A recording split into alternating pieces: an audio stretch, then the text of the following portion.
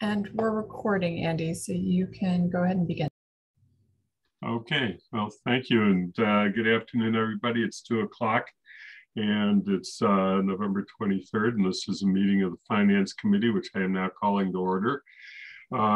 Pursuant to Chapter 20 of the Acts of 2021, this meeting will be conducted via a remote means. Members of the public who wish to access the meeting may do so via Zoom or telephone. No in-person attendance of members of the public will be permitted, but every effort will be made to ensure that the public can adequately access the proceedings in real time via technological means. I'm going to begin by just checking in with each member of the committee to make sure that you can hear me and be heard. And then we will go on to the agenda, and I'll see if we want to talk about the agenda or change the order after, but let's start with the first part. So Pat DeAngelis. Present. And Lynn Grieser. Present. Bob Hegner. Here. Matt Holloway. Present. Bernie Kubiak. Present. Dorothy Pam. I'm here. Here. I'm present. I'm having to answer the doorbell and pay somebody who did some work for me. I'll be right back. Okay. Kathy Shane. Here. Okay, so and I'm here, so that makes all of us. And Athena, are you the minute taker today, or is are we getting Bill back today? No, Bill's on vacation, so I'll stick with you today. Okay, well, we'll try and make this as expeditious as possible. I guess I need to check or have somebody check to see if we have anybody in the audience at this point. It does not appear so, so there's no reason to call for public comment. What I think our main order of business and what I would propose to start with first is the council guidelines draft. And then I think that we have two items that we placed on the agenda afterwards, just in case we wanted to have further discussion about them. And I put them down as performance shelf, the maintenance fund, and the ARPA fund proposal. Sean can talk about the status of each as we get to it, or I can plug in a little bit too. Andy, Lynn has her hand up. Yeah, Lynn? It's for later. Okay, and the last thing that I was going to just tell you, and then we'll come back to it later, is when we get to next meetings, there's one issue that I'm going to bring up under next meetings just to advise you about as one of our next meeting agenda items. But it can't be discussed today in any significance because it wasn't posted. So since we have no public comment, we'll get on to the most important task of the day, which is the council budget guidelines. Is that what you're asking? Raising your hand about, Lynn? Yes, but before that, Andy, are we not going to look at the reorganization issues? The reorganization meaning the two reorganization council proposals?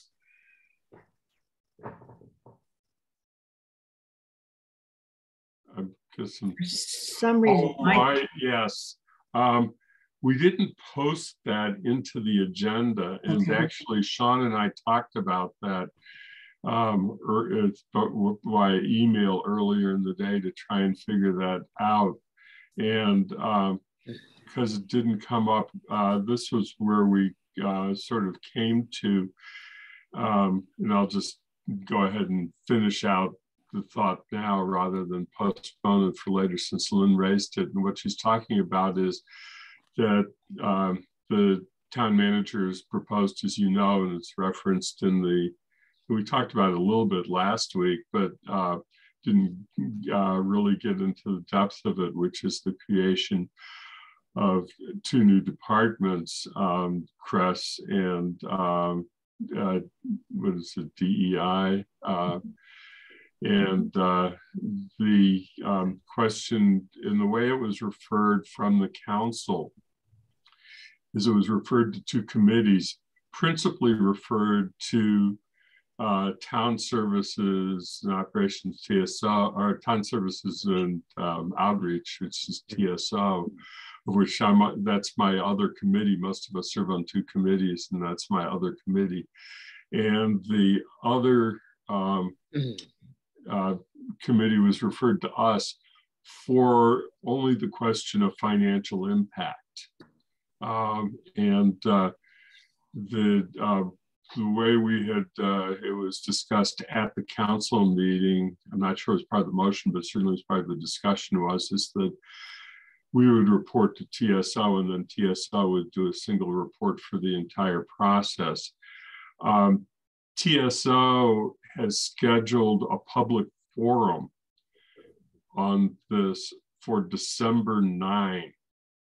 And I think that it's actually a part of the charter requirement that it's required to be there has to be a public forum. And so that was referred off to the committee, the TSO committee. TSO is asking that we have any financial impact statement available by December 9, and so that it can be available for the public forum. So if we don't meet again till December 7, it would be a December 7 agenda item. If we decided it's better to have another meeting earlier, which we'll come to at the end of this discussion when we see where we are with the guidelines, then we can, we'll have two choices. But that's kind of summarizes it. Lynn, is there anything else you want to add? No, you answered my question on that one. But Sean has his hand up, I think. Yeah, I know, Sean. Andy, would it be okay if either during or after this meeting, I send the reorg plans out to everybody if they don't have them, and ask if they could send questions to me and copy you, and then that way I can make sure when we do discuss it that we address whatever questions there are on the front end. I think that makes sense. Okay. Thank you, Sean. Yep. So any other preliminary questions? If not, so the guidelines, we ran into a little bit of a snag, and it's just the way things went. Originally, I had hoped that I would be able to work very closely with Kathy and Bob on a draft, but it turned out that after Athena and I looked at the open meeting law, we agreed that it was under the open meeting law a subcommittee, and as a subcommittee it would have required that we have posted meetings, and that the discussion be a posted meeting, which ran into a couple of problems. One was that as you've gathered, this turned out to be a lot more of a project than I anticipated, and with a lot going on top of it, that was other council stuff that was unrelated to finance. So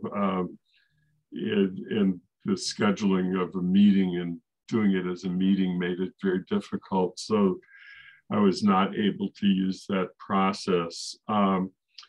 So I'm the owner of, and all the criticisms will be hurled, which is fine, because you can't really throw anything at me. But what I attempted to do, and finally finished last night with the last of the drafts, when it finally turned into what's now draft 3, which is my markings to keep them straight as I work through them, is I used the prior year's guidelines, and then I did both substantial reorganization as well as updating content, because there was a lot of sections that were kind of repetitive of each other, and I tried to narrow it down so that I could get rid of a lot of the repetition where things would be brought up and then repeated again in later sections, simply because there were too many sections. So that's where I ended up. And what I would suggest is that we do it section at a time and just get comments and try and stick to the substantive issues that you may see in the guidelines and you made note of. If you have things that are more in the nature of Scrivener errors or just suggestions on grammatical changes, they could be emailed to me, and it would make for a more interesting meeting just to stick with the major topics. So that's my proposal of how to deal with what we're going to do next. I see Lynn's hand is still up. Lynn, were you going to add to it, or is that from before? I'm going to start by saying thank you, Andy, for taking a first stab at a very, very difficult item to write. I think it's amazing how you can pull it all together. And I also want to recognize Sean and Sonia for providing us with, along with Paul, the financial indicators presentation that could be drawn upon at this early stage as we go forward. Other than that, I just would like to just set a different tone to how we go after things. Thank you. Well, thank you. And the last thing I will note, and I think I was in my cover email, is that last year, either Sean or Sonia, I can't remember who, provided the last 2 pages, which became attached. And I think that in the final version, it went through Angela up in the town manager's office, because she has the skills to put those kinds of things together. And you should note that while it got attached again, as a reminder, we do need to go through that process to get the right charts attached to the final document. So any other preliminary comments? Otherwise, my suggestion is that we start by section. Kathy. I want to echo Lynn's thanks for this, and Sean. And I have just, as we go through sections, I have a question for people to think about. So I'm not sure it's even a recommendation, but because it's a fairly long document with some ideas that are either new or noteworthy to highlight, I'm wondering if we've never done it before, at the very beginning of the introduction, saying some things that are notable in this year's guidelines that we discuss in the committee are as follows: just bullet, bullet, bullet, bullet to draw people's attention. The text below discusses these things. So it's just a thought. And so as we go through this, I have some specifics that would be examples of that. So it's some of what we talked about last week. As an example, the multi-year showing of operating, a couple other things. So it's not a lot, but it would be a way of highlighting that this isn't your read the first page and it's going to be just what the indicators were that came to us, from staff. So it's something to think about as a formatting idea. That's it. Okay. So are you proposing that as you identify those items in each section, by section, you would highlight them then. This is one to add to the Yeah, I bullet. think that's one way of doing it. You know, so for example, the fact that the town has received a higher percentage increase. And we endorse this for the following reasons, or later we say we're going back up to 10% and we think that's important. The point about not drawing on the stabilization fund for ongoing costs. So there are just a few, you know, in terms of recommendations from the finance committee to the manager. So it's and so I'm not looking at a page worth of these, but it may not work because there may be too many. You know, I'm not trying to add to it. So I find as a reader, if I'm a busy reader, that helps me focus on a particular area. So it's a style question as we go through. So exactly, Andy. So if we don't have that many of them and there are only a few, it might make it easier. If there are too many of them, it may be that people have to just read through sentence by sentence. Okay, well, maybe what we should do, I'm actually itching my drawer to pull out a highlighter because I'm working off of a paper copy in the old-fashioned sense. So it's easier than for me right now. We'll identify them as we go through the document, and then we'll see what they are and how many. Because I think if we don't find them in the document, then we got a problem because they don't exist. There's nothing to cite to. The first two paragraphs are pretty much pro forma, so I'm going to assume that there was nothing in there. And if nobody's saying anything about the first two paragraphs, as I did last year, I started with the overall philosophy and concerns section. Lynn? You're muted. You're still Lynn, muted. you're muted. To look at two screens at once and haven't perfected Athena's talent for that.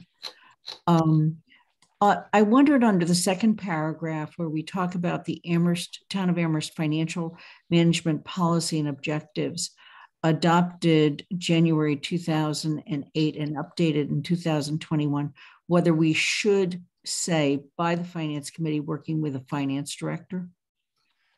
Yeah, actually, the thing is, we haven't accepted the updated policy yet. Actually, okay.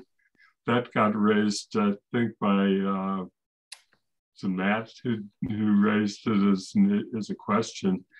So we probably need to eliminate the updated for now because that's actually on the to-do list of things that this committee needs to either finish up or pass on to the next council. And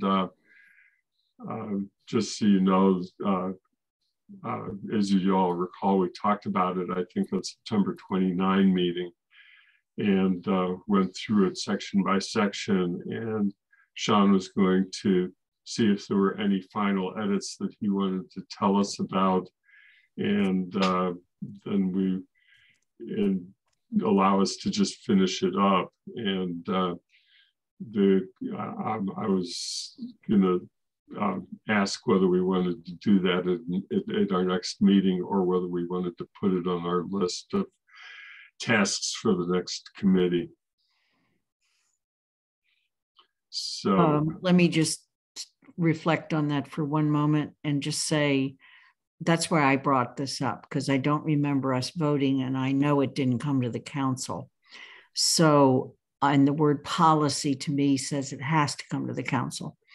Part of me says I would just as soon mop up this kind of stuff before the new council is brought on. But therefore, and having said that, you know, everybody's already screaming about agendas. But if we can do this and put it on the agenda for the 6th and then vote on it on the 13th, that would work. Okay. Just says, because we didn't put the big issue of transfer memo onto the next, onto this agenda, because we wanted to get through this item. It really has to be a next meeting discussion. No, and Andy, my memory is that other than Sean making sure we've got the wording right, this we all agreed on the substantive changes. So I think I don't think it's going to require a lot of time in the finance committee to get to what I would call ready for the council to see it. If Sean and Sonia have the time, to put their blessings on it. Sean?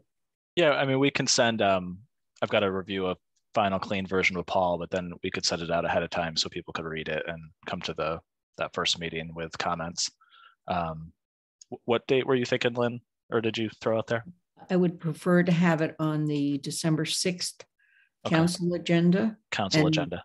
Because it's going to need to be probably on both. This is the first time anybody's seen it. If people are willing to vote on it on the 6th, that'd be fabulous.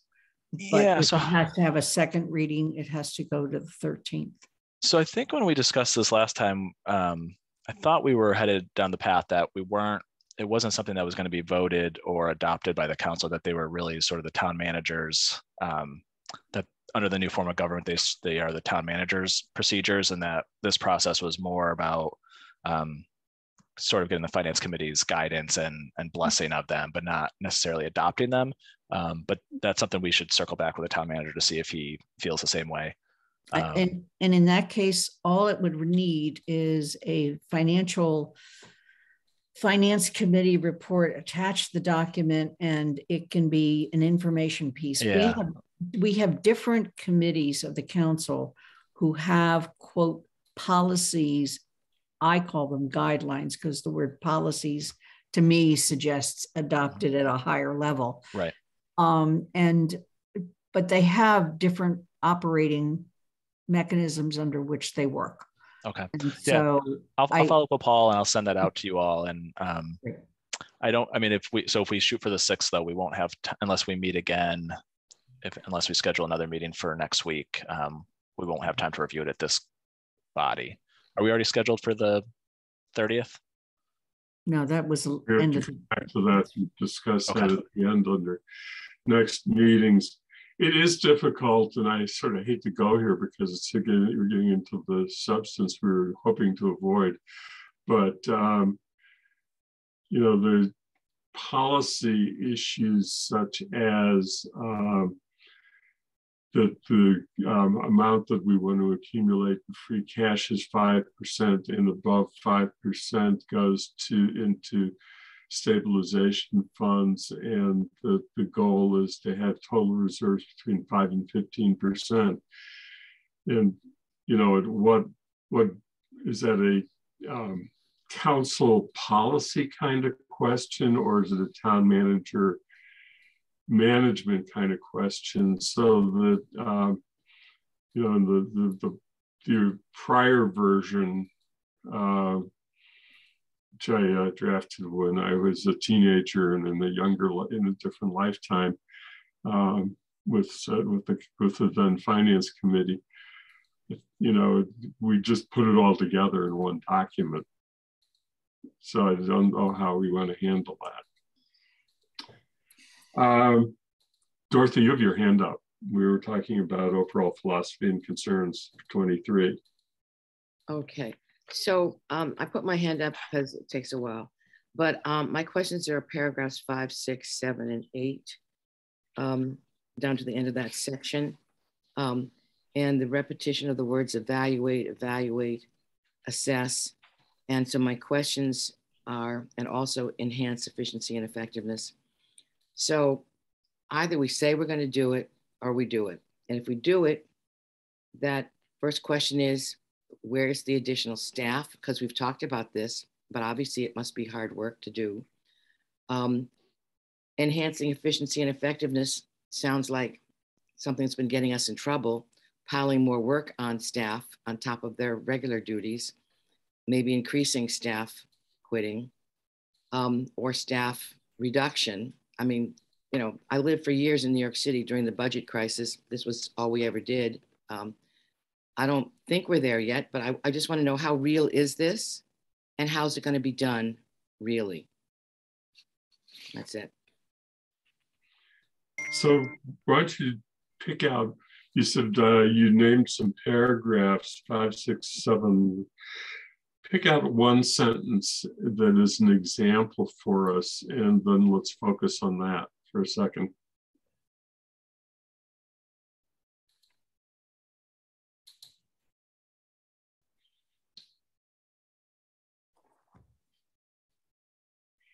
If you are muted, so if you're trying to report to us.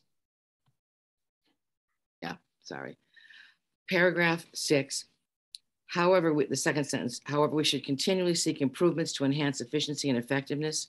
We also need to evaluate those services, the need for them, the town's capacity to support them, and their consistency with community values, as well as sustainability and social justice, equity goals adopted by the town council. Now here, I do have to second what Lynn said. That's a really good sentence, okay?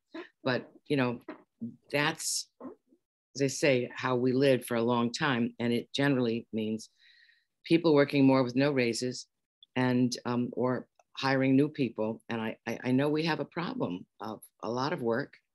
And everybody talks about, you know, the lean and mean way of doing things that led to a lot of people losing jobs. And you do cut down on that. So I just want to know, are we really going to do this, and how are we going to do it and keep our staff and actually find out something that we can do? This is what people say they're going to do, but to do it is hard, very hard. Yeah, let me just point out and then continue to get thoughts, and maybe Sean and Sonia will respond to this too. This was actually a paragraph, I think, that was copied from prior years and not changed much. Because we sort of felt that continual assessment of operations was something that we thought just management should do. So we've just sort of been there, but I've not sure thought that we went back and looked to see what was done. It's sort of just putting it out there. Yeah, Andy, I'll just quickly add to that. I think the messaging is good. I don't think, I mean, when I look at this, I don't necessarily view this as reducing staff, but I think it's sort of reevaluating processes that maybe we haven't kind of thought through in a while, and think about if there's more efficient ways to do it. And I think we do that all the time as staff, like whether it's using technology or just kind of rebuilding processes to be more efficient, and with the primary goal to give us more time to take on the other things that the council and the town manager want us to do. So I think I see Dorothy's point, but I don't look at it that way. I look at it more as, how do we just try to use technology and other things to be more efficient so that we can have more time for higher priority initiatives. Thank you. Matt? I think it's an effective sort of, as Sean said, kind of just setting the foundation of the document. So I think it's effective, but I agree with Dorothy that, you know, since this is a year where we're kind of talking about transitioning from an existing body of services into hopefully, you know, covering some of those costs, the CRES and equity costs out of existing programs, that maybe that sentence that Dorothy read could say something along the lines of, you know, we also need to evaluate those services, town's capacity, and their consistency with community values, as well as transitioning into additional departments and services pursuant to the social justice equity goals adopted by the council. Something to indicate the transitional nature of things, because I think that is sort of the challenge of this document. One of the big challenges is incorporating those two new departments.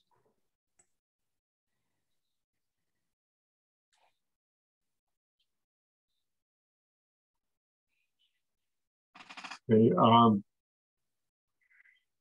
can work on that. And this one, what I'm going to do this time is, if I feel like there's a particular individual, like in this case, Matt, who's raised a question, I'm not going to try and create any subcommittee, but I will consult individual members of the committee to make sure I got the wording that they were thinking, or get their help on getting the wording. Lynn? Yes, let me give you a take on efficiency. When the CREST program first started being talked about, okay, they wanted to have their own call center, which would be directly duplicative of the one that we already have at the police station that takes care of fire and EMS. And so they actually went and visited the existing call center, and lo and behold, they decided it actually could handle what they want. I think as we go forward, we may find that there are other efficiencies with the CREST program or any other program based on some of those kinds of explorations and based on what we learn as we evaluate the effectiveness of these programs and the financial feasibility. So, for example, in other local towns that have already tried to come up with an alternative or a complementary response mechanism to police, they basically have hired people with that are not uniformed, but part of the police department. And right now, the way we are funding CREST will be as a standalone unit because that's the way they have proposed that it be. So I think we have to be open to efficiencies. And my example of the call center is an example of where those efficiencies actually have already been realized. Mm-hmm.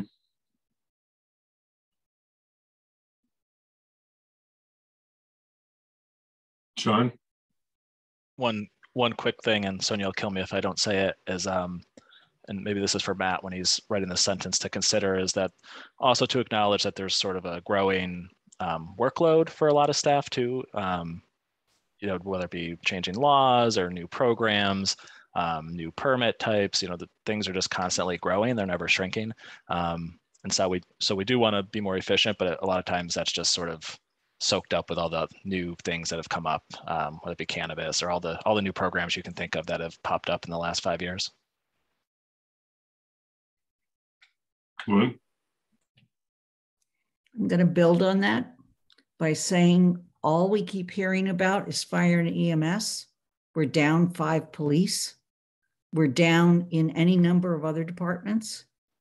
People are not feeling good about their jobs because they're just overworked. And yet last night, when I brought up the idea of a comprehensive staff study and salary study, it's like I was speaking with forked tongues.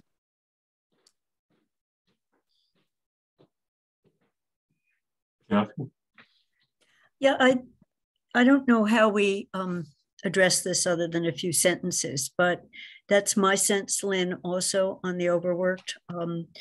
Sean and Sonia will know more about whatever happened within their department with a procurement officer who had been terrific for years. And I think we have been burning people out because we have a lot of extra meetings they're going to and extra responsibilities beyond an already demanding job. So I don't know how we get a good assessment of that. And one of our successes of going through COVID is how tight our budgets have been able to be. But we are seeing the impact of it. You know, as in my other life as more of an economist, someone said there's only so many efficiencies you can get with an orchestra.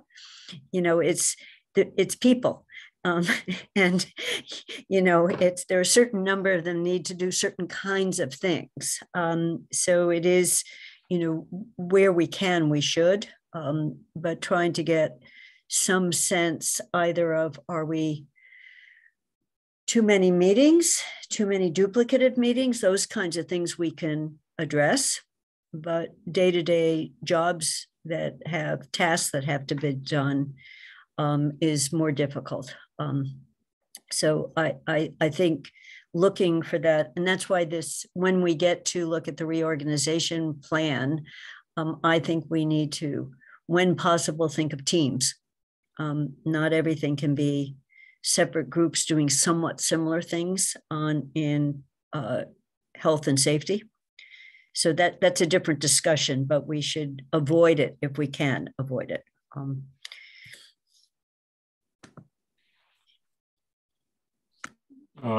Bernie? Yeah, just if we want staff to have the ability to brainstorm and to consider different efficiencies and new ways of doing things, and we really have to be explicit about that and give them the time to do it. I mean, there's a lot of stuff going on, and all too often, any kind of reasonable discussion about future work or planning or new efficiencies gets overcome by events. That's been my experience in human services with the Commonwealth. It's been my experiences managing 3 communities. So I think we need to be, I'm frankly concerned that we are overworked. I think we're likely to see the turnover in new hires has been part of that.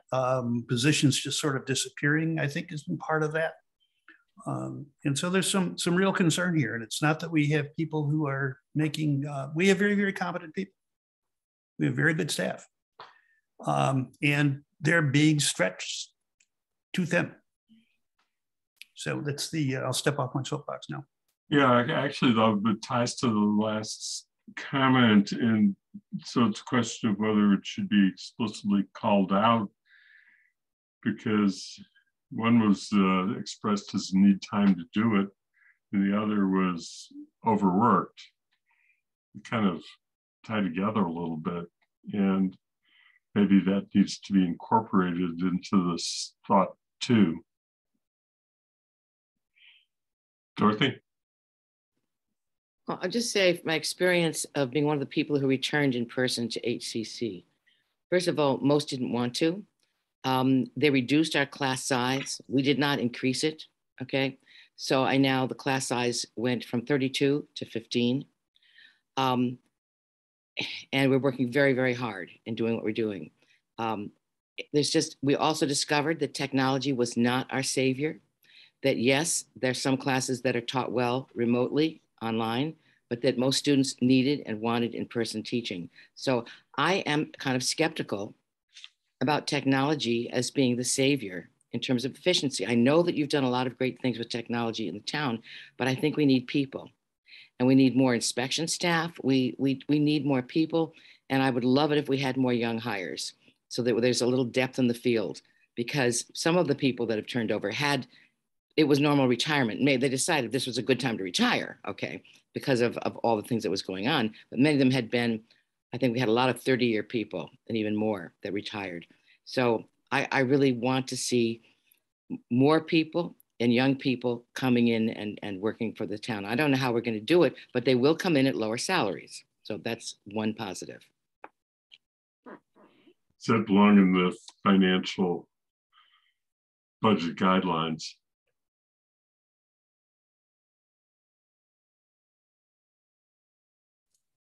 Either there or in the goals or both. I'm going to build on one more thing, and that is the issue of salaries and who do we compete with.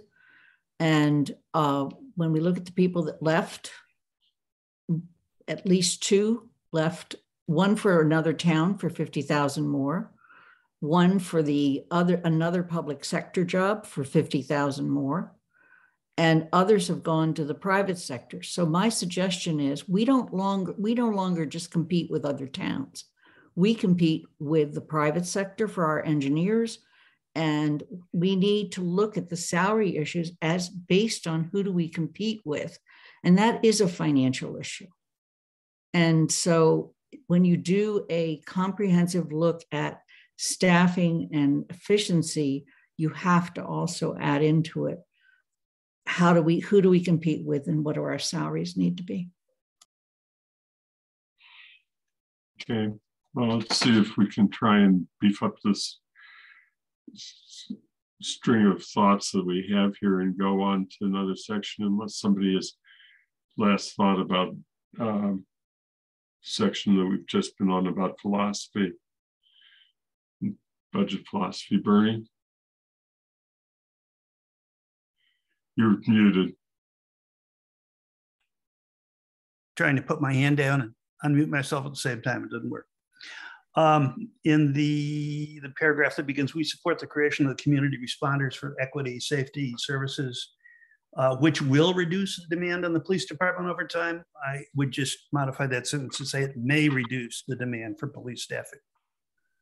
There's no guarantee that we're going to end up with a smaller, leaner Amherst PD once we implement a community responder program.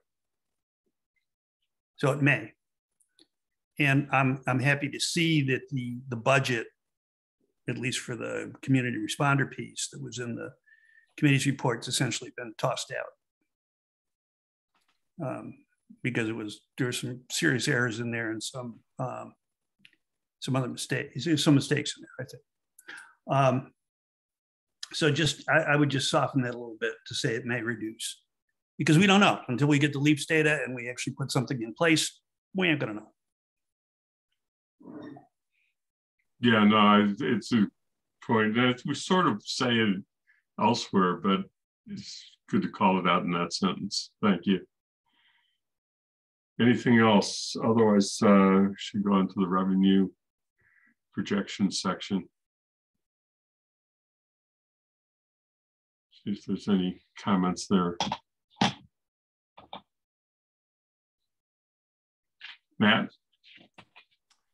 So my comment is for the last paragraph of this revenue section. So if folks want to speak to things that come earlier, I can wait, Andy.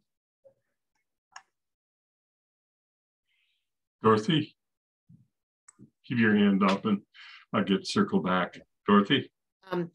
Often our revenue projections have been actually quite conservative, which I like. The opposite of a more political response, which always pretends it's going to be better than it is. So I just wanted to check with Sean and Sonia, is this in your tradition of being rather conservative about your predictions? I would say it's consistent with how we've done things in the past. I would push back a little bit that we're overly conservative. Sonia and I looked at the last 10, 12 years of revenue surpluses, expense surpluses, and on both the revenue side and the expense side, we're generally about 99% of what our target was. We have somewhere between a 1% and a 1.5% margin of error. When you add those together, both the revenue surplus and the savings on the expense side, you get to 2 or 3%, but both individually revenues and expenses were pretty close to about 99% each year. So I feel like that's a pretty healthy target and where we want to stay in that range. I can't imagine what we would do to sharpen it up beyond 99% without being overly optimistic. And as Sonia will tell you, she's been here longer than I, every year is different. There's not like a year where it's the same thing consistently coming in under budget or revenues coming in over target. It changes year to year. So I think we are conservative, but I would say when you look at the data, the last few years being a little bit of an anomaly because of COVID, but the years before that, pretty consistently around 99% on both expenses and revenues.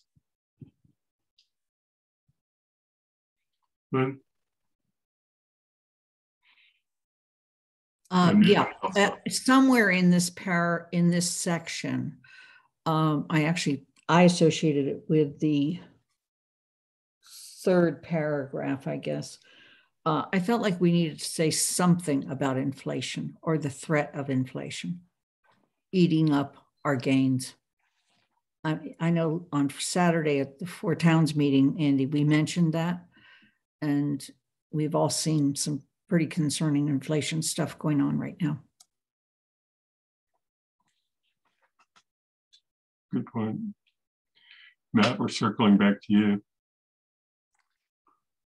Okay. Well, I have the ARPA presentation in the back of my mind when I look at this, and especially sort of the stimulate, revitalize, some of those efforts that, you know, Sean and Paul and their team are trying to lead with ARPA, and especially the economic empowerment work.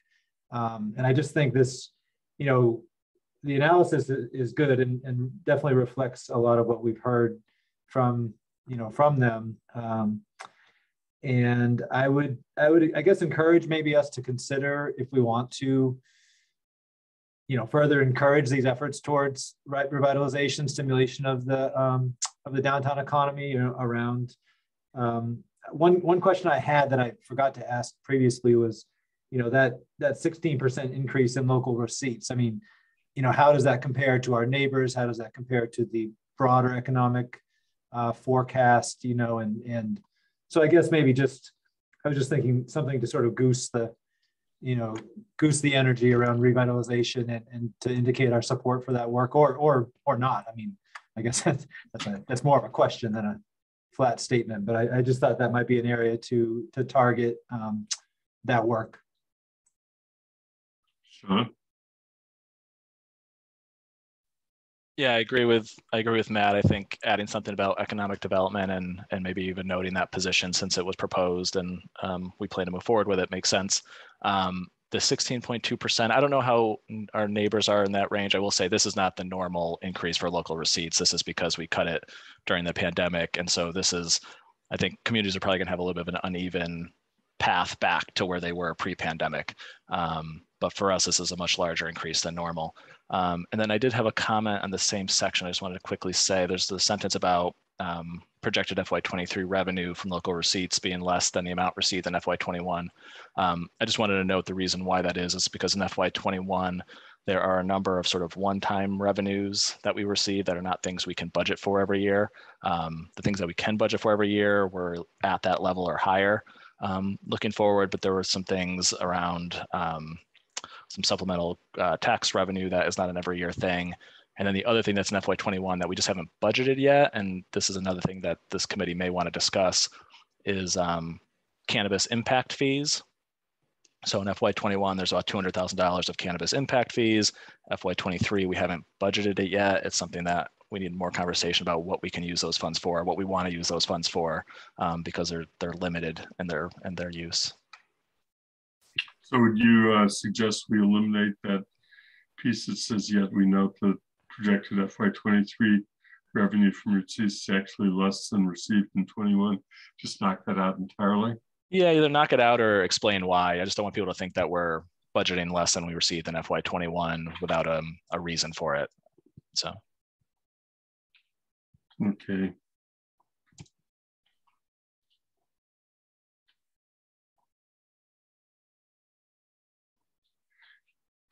So I'm looking, don't see any other hands up right now. Just finished writing. Trying to write neatly enough so I can remember what I wrote later. Lynn. Yeah, I don't want to get into it like we did last night, but at some point, we clearly need to resolve the relationship of BCG and who is the relationship to, who do they recommend to, and how that fits with what we do and the town council. So we get into that at some point in here. I might. Yeah, I'll keep an eye on that because yeah. I think that probably belongs in a later section towards the end. Yes. I don't think it belongs in revenue or expenditures right. In particular.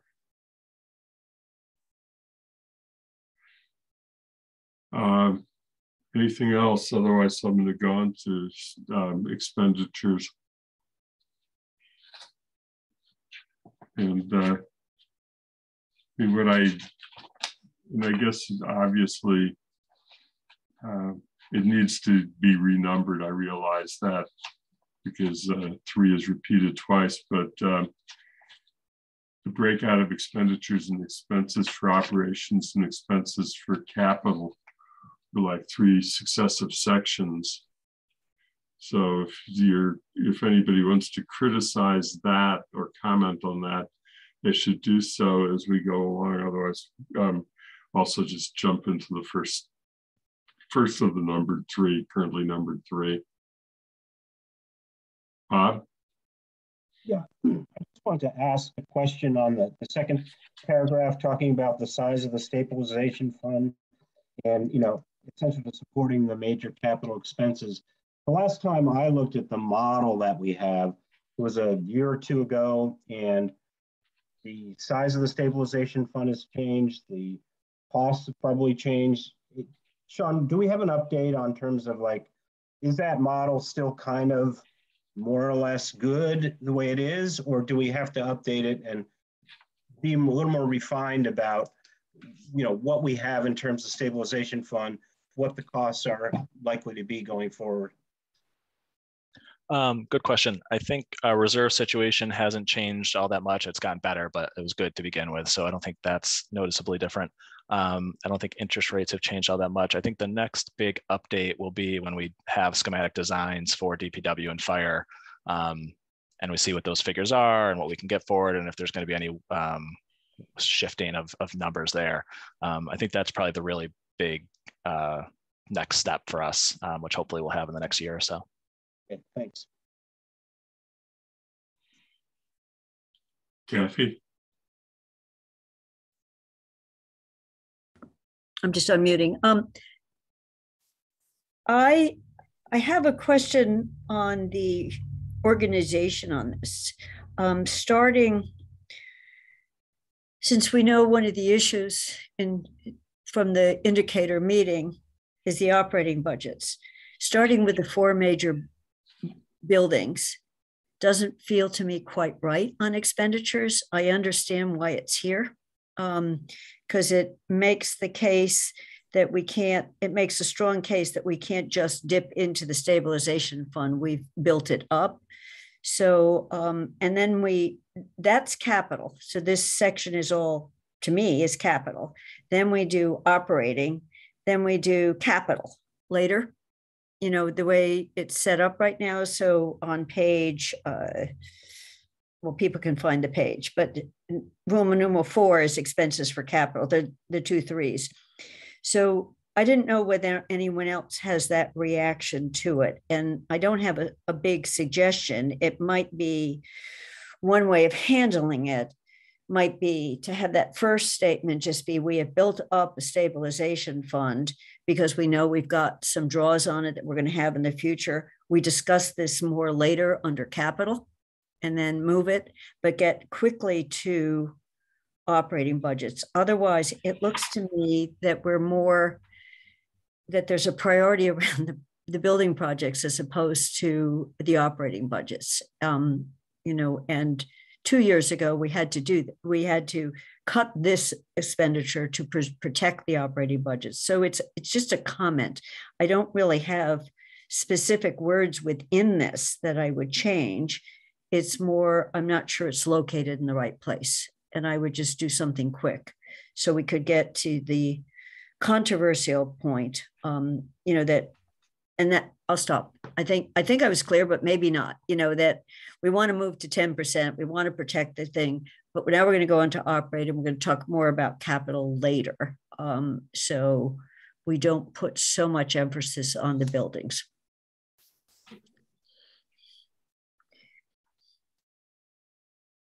And I'll just say the one more thing. When Sean gave us the plan that allowed for we asked for a plan and they gave us a plan.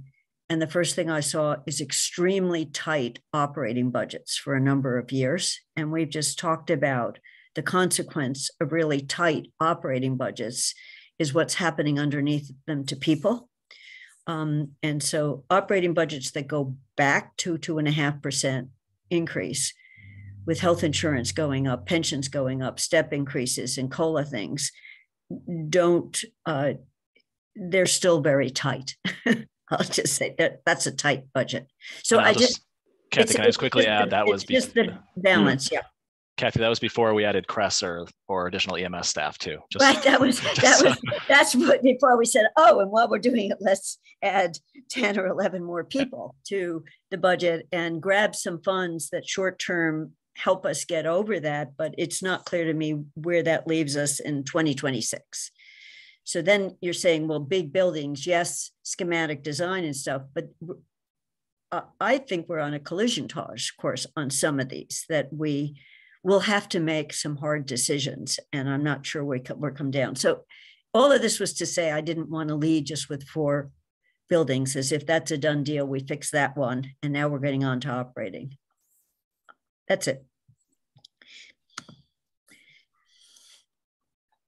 Yeah, of course, when you're trying to do the separate expenditure section to talk about sort of the big picture issues of expenditures before getting into the specifics and operations. I mean, it's kind of where it comes from. And I guess the other thing I'll note is that certainly jump in to respond to this and not trying to be defensive at all in what I wrote.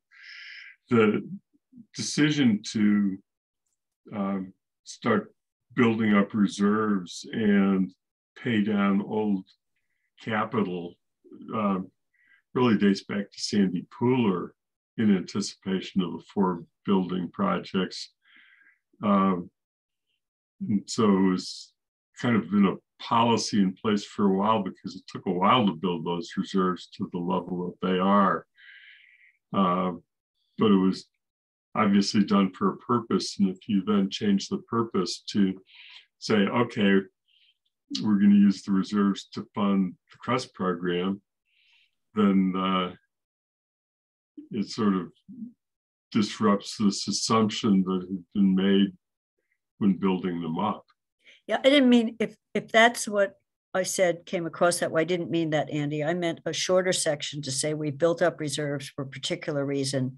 We're moving to 10%, and for a longer discussion on capital, see below, so that we could get, so that's all. I wasn't, I think those are good decisions and we should stand by them. I just found it, this is capital in almost a full page. Then a little while later, we get to capital again, the kind of other capital.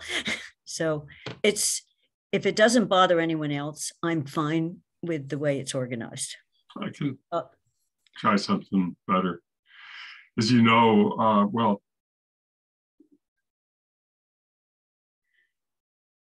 actually I've been playing around with where to put the bulk of the capital and trying to make sure that I get the bulk of the capital in the capital. Because I think we had that problem in prior years too. Matt? I think it's an organizational note or idea that kind of, I don't know if it builds on Kathy or is just sort of inspired by what she's maybe, what I hear her to be saying, but on page 5 towards the bottom, there's a paragraph that starts, the council recognizes that revenue is insufficient to meet these needs, which, you know, it kind of speaks to that same point. And, you know, I think if there were going to be any guidance in terms of compromises to be made on this very, you know, ambitious agenda / sort of, you know, 2 new departments, 4 major projects and all that. I mean, I think that would be the place where, you know, your final, I mean, I think your final sentence is really strong, Andy. We recognize making progress on multiple fronts that require investments will not be achieved in a single year, you know, and I think, I'm not necessarily saying pluck that out and put it at the front of the section, but I do think that sort of pragmatic, realistic messaging should live towards the front, just given how ambitious this overall scope of work is.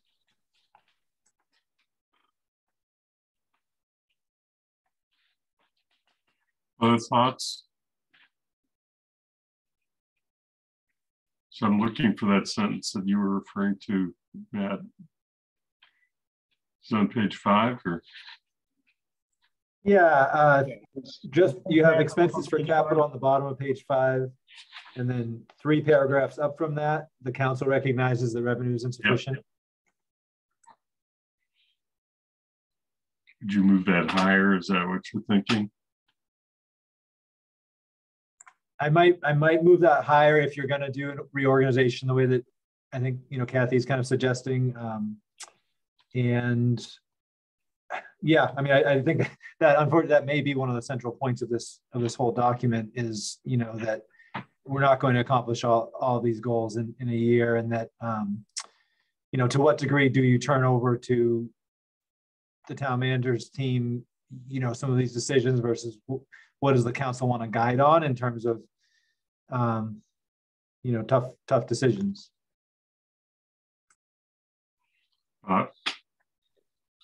Yeah, I wanted to talk a little bit about, it's the first full paragraph on page 5. It's the one just above what Matt was talking about. And we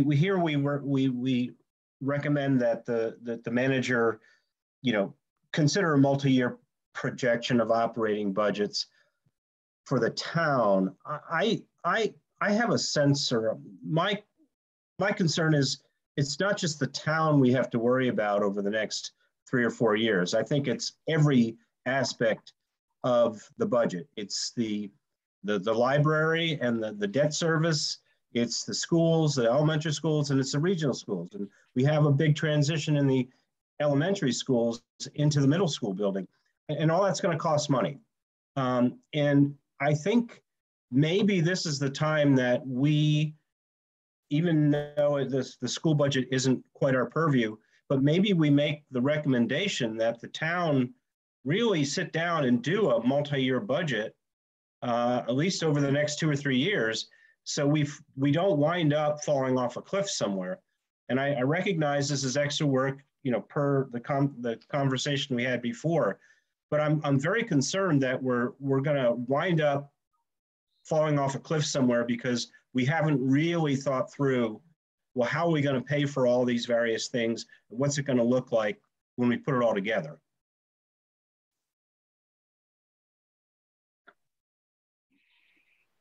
Andy, can I just respond to that real quickly? Yeah, and then I'll call Dorothy, but go ahead.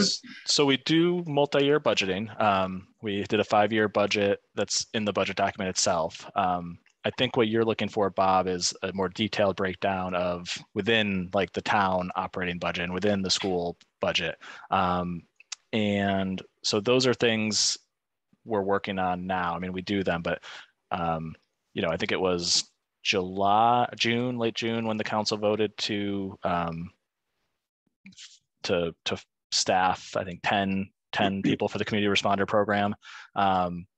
And so, you know, these are things that we plan on doing, and we're doing now, and we plan on sharing with the this committee at some point in the future, is those detailed, more detailed projections of the next few years that look at our budgets. And I don't think we're going to fall off a cliff. I think we have strong reserves, we have strong communication and planning. I do agree that it's going to require tough decisions. I think that was always something we were going to have to do when we're adding significant staff to a budget that we already sort of max out, that it's going to require difficult decision making. So I do agree with difficult decisions. I don't think we're going to hit a cliff. Again, we look forward. We're not going to drop surprises on people. And our budgetary flexibility is one of the things that's a strength of our town. So, but Bob, I think I agree. We can't necessarily tell the region what to do, but I know they have the tools to do it. They just need to update them and plug the information into them. So that might be something BCG wants to look at, again, when that group comes together with representatives from the different parties. Dorothy? That's a good clarification of my point. Well, from the viewpoint of Precinct 10, what this is a juggernaut of obligations and pressures that are going to be financed by increasing the density in housing in the downtown residential neighborhoods. And you saw in the last election what the will of the people is on that. And I just see saying, well, we have to have the money, we have to do this, we have to do that, we have to allow this, forcing us to make decisions we might not want to make but being under financial duress, saying we've got to have revenue growth and this seems to be the way to get it. So I see this from the point of view of the people in my part of the town. This is threatening. It's tight, and we have promises that somehow we'll become more efficient, but yet we're increasing our services in order to reach goals that we've agreed on. But it's like part of the discussion last night about the solar moratorium. For a while there, it was just on, can we afford to do anything that might engender a lawsuit? And I mean, that's not the way to make a decision, you know? But when you get worried about money, when budgets get tight, sometimes that's how you do make a decision. So we didn't last night. So, I mean, is the savior going to be marijuana receipts? I mean, somehow I just see a position that's very, very tight, very, very tight, and I'm not sure how it's going to be accomplished.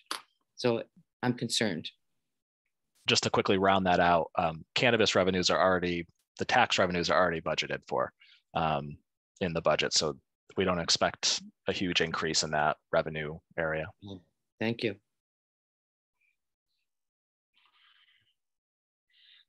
Because that's something that it's not really on our agenda at the moment, but you know, that's clearly an expectation that has been thrown out there by the African Heritage Group.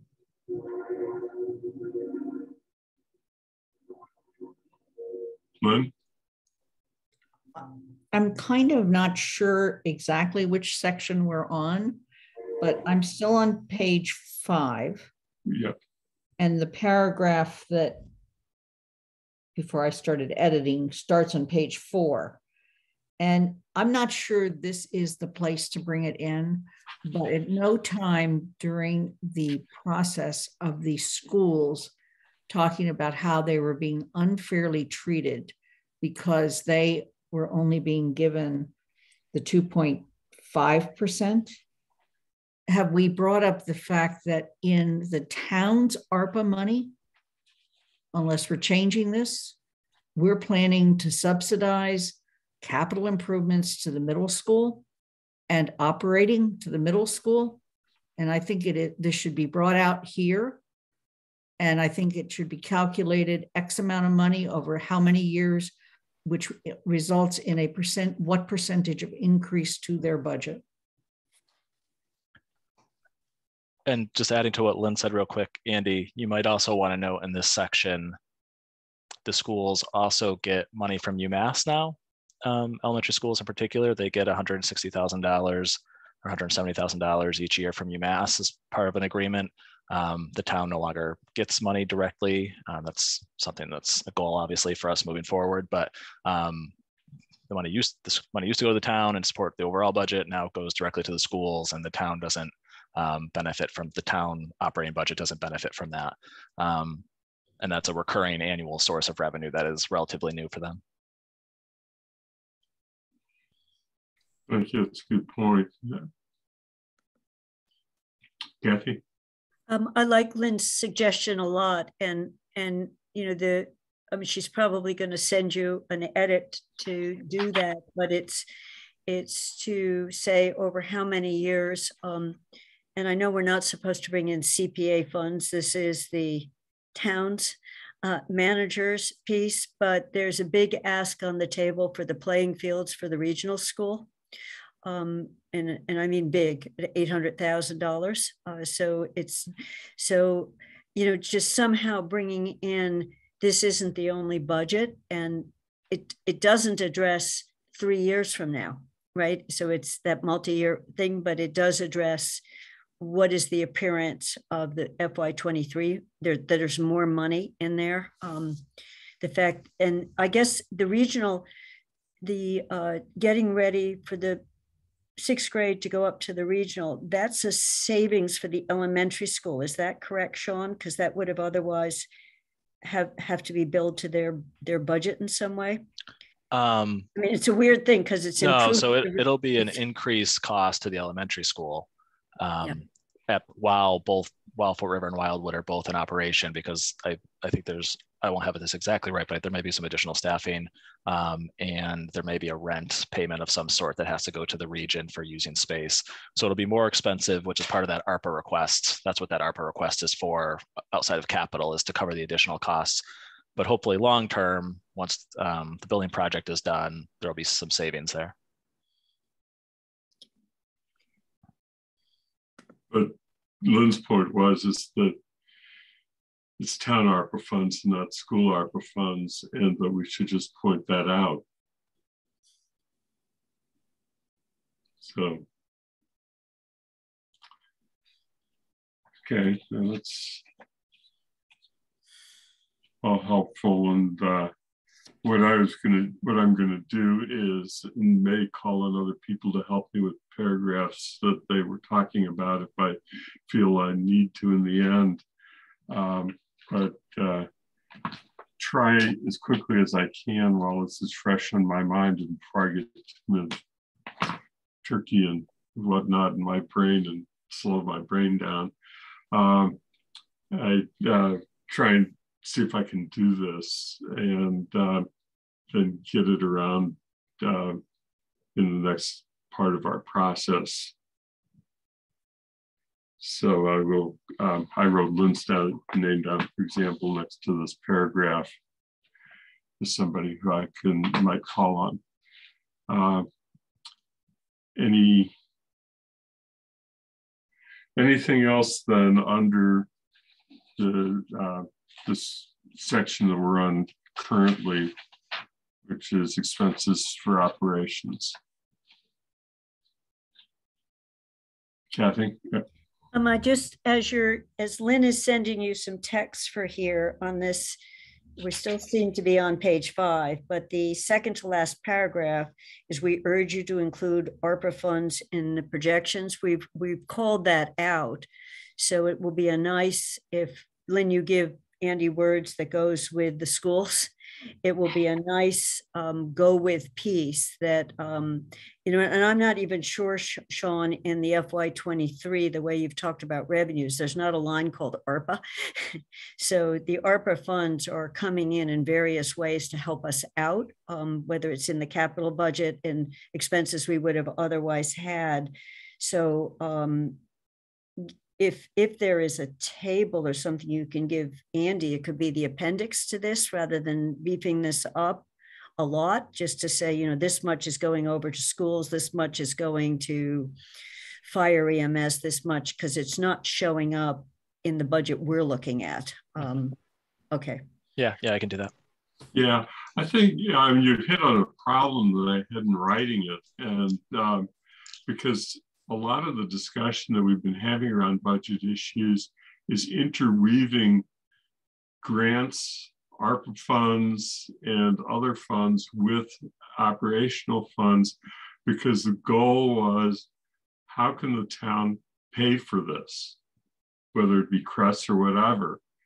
And I think that, you know, this is ultimately a document about one thing, which is the FY23 budget, but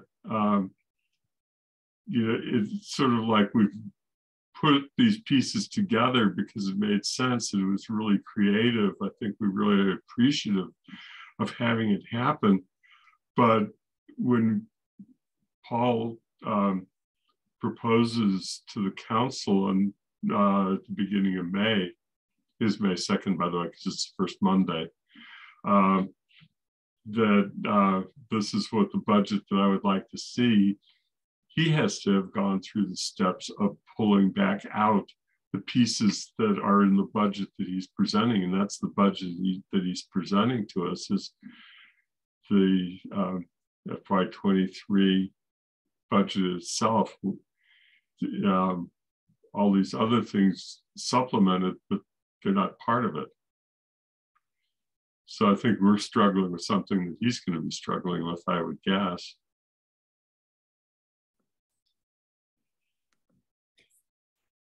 Yeah, I think, you know, Andy, I think that's true, but the police had a long-term multi-year grant that supported that extra person that was dealing with community and violence.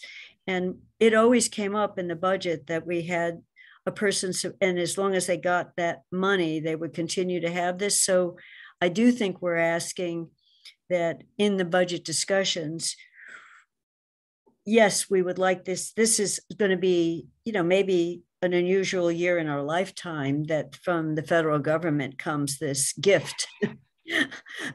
but it's real money, and it's not just another $25,000 grant. So I just think trying to weave it in both here, but then, as you said, when Paul brings the budget back to us as part of the budget story, so people get this larger picture, and also that, okay, that gets us through 23, 24, whatever the year is, then, then we're back to the normal sources of revenues. Yeah, it's actually a good point. And the reason, because I've been struggling with that and how to get it in there. Really, ARPA and these grants and all of the special chunk that we got from the legislature to assist us, I think it was labeled as public health, but it was really around CRESS. That's real money, and it's helping us do something. And we want to make sure that we show how it came in. But the other thing that I think ought to be concerned about is what happens when it ends, and what's the path forward beyond that. And I think that's where we probably have the greatest degree of concern and feeling that there hasn't been a projection. When we talk about multi-year, it's sort of this way of putting it, but that's what it's really about.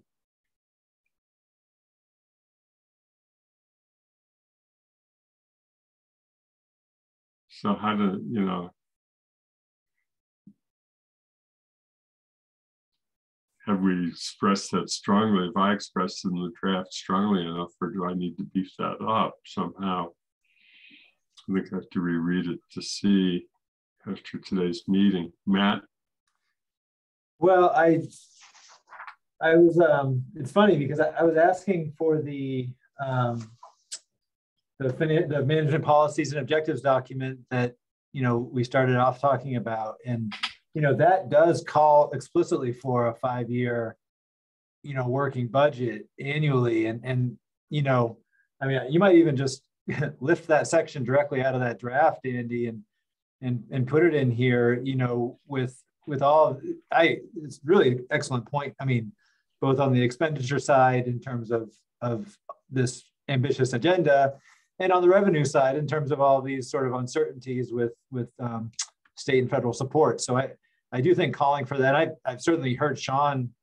I probably heard your presentation 4 or 5 times now, and I know Sean's thinking 5 to 10 years out on every presentation, and I feel like that would be something that they Sean and Paul and the team would jump at. I think is to provide that kind of projection, because I know they're worried about that when they're thinking about hiring people, as we are. I mean, as everybody who's using state and federal money is, constantly worried about, well, I can't hire somebody on a grant unless I have a plan to keep them, or I'm very upfront with them on day one and say, look, this is a grant funded position. I can't make a guarantee. So I think the 5-year language out of the management policies document would be very useful here.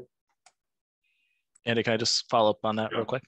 So again, we do put a 5-year budget projection in the budget document. What we don't do, I think, is the level of detail that some people are asking for, which is like the 5-year projection for fire salaries or something. We project out the operating budgets at 2.5%, our revenues, our pensions, our OPEB obligations, our capital, and we look to see if we're in balance, and then department heads have to make those decisions within their operating budgets each year. I don't think we're going to be changing the budget presentation to be that much different than where we are now, but I think one thing that would be reasonable this year in particular would be, and I assume we'll get this to you sooner than the budget document, but to include a detailed section on ARPA, and the transition planning related to ARPA, either in the budget document or prior to the budget document. We're planning to do that anyway. So I think that would be totally reasonable. Yeah, I was circling back, and then I see Matt, Kathy's hands are up. You know, way back at the beginning, we talked about the fact that the council wants us to talk about the creation of 2 new departments and what the financial implications are, and get that to TSO before the public forum on the subject of the creation of the departments. And I'm not sure that we aren't really in some way hitting on the theme that we might come up with at that point, because is that what we are going to want to say at the have said at the public forum, that we're concerned about not the first year but the years out?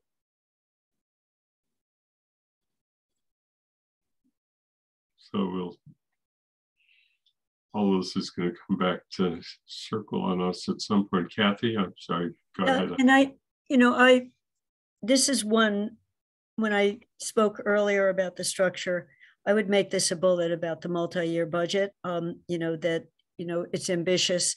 And when I set a budget, Sean, it's a question I asked the library director too. She said, yeah, we have a budget. It goes up by this much. I said, no, that I want you to tell me your staff and then show me with step increases, with health insurance and whatever, how much it will cost to maintain that staff if we don't, we don't cut hours. So, starting from a base and going up, and then saying, and if we only have a 2.5% increase in each of these, trying to give that sense of the box we're in, or the limits we're in. So I'm not asking you to change your whole budgeting process. Numbers work miracles. If I plug in 2.5% and I've got revenues coming in at 2.5%, it all works. But it's like, what's underneath that? So I'm not asking you to do every department, but so sometimes it's called zero-based budgeting, where you're budgeting up from what you want to provide. But I think we at least need to give everyone, not just the council, but residents in the town, a sense of all of this. Not to say that there's a smart way out of this. It's the theme of tough choices. So I would just put that up as a highlight, and not to back away from this, because it's much nicer to bring good news. It is. Well, it's not always our job to just do good news, as you know. Yeah, 2 things that I thought about as you were speaking. I thought that, again, we're circling back to prior conversations, because there was also some mention earlier in our discussion today about inflation. And there was a discussion that Lynn brought up about employees being drawn away for higher compensation at other employers, whether they be public or private. And what are the financial consequences of that? But also, what are we doing in future year budgeting to recognize that? And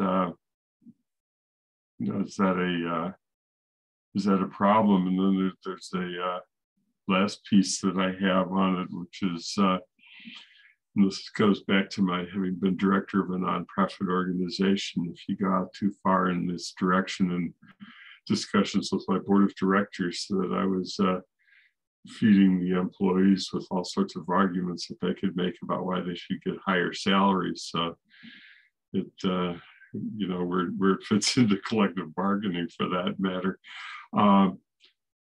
But Kathy, it would be helpful if you started collecting the bullets that you had wanted at the beginning, and then that would be a really good way to go. Dorothy, your hand is up. Okay, since we're in this mood, I'm hoping that there is some shadow planning going on. my mind just went back to New York City, and I remembered what building projects got wrapped. I ended up teaching at a school after it had been wrapped for 3 or 4 years. They actually wrapped it up, had to stop all work on it. They didn't let it decay like on Spring Street. And so it became a fabulous school, which is really great now. All contracts were renegotiated. All salary increases were frozen. We did get them back later. If you were a teacher and you could hang in there for 10 years, you did get the money back at some point. And the schools cut down all electives. And that included science, gym, music, art. Okay. We did survive. The city did survive, but that's because they had, a huge staff, and they had a wonderful, dedicated public servants.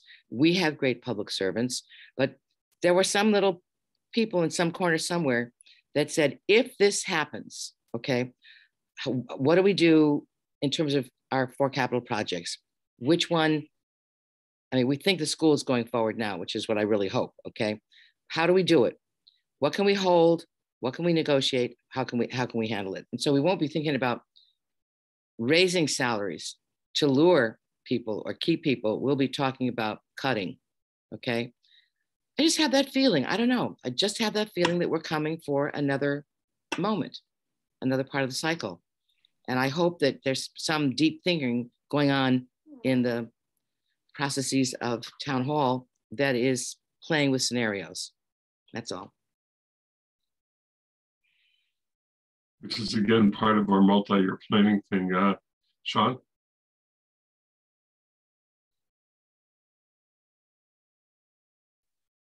So some of this may fall on Paul, or probably a lot of this falls on Paul, but I know one thing that would be helpful. We sort of laid out all the wants. We do a good job of identifying all the wants: higher salaries, more firefighters, sustainability, reparation funding. I mean, we do a really good job of laying out the wants.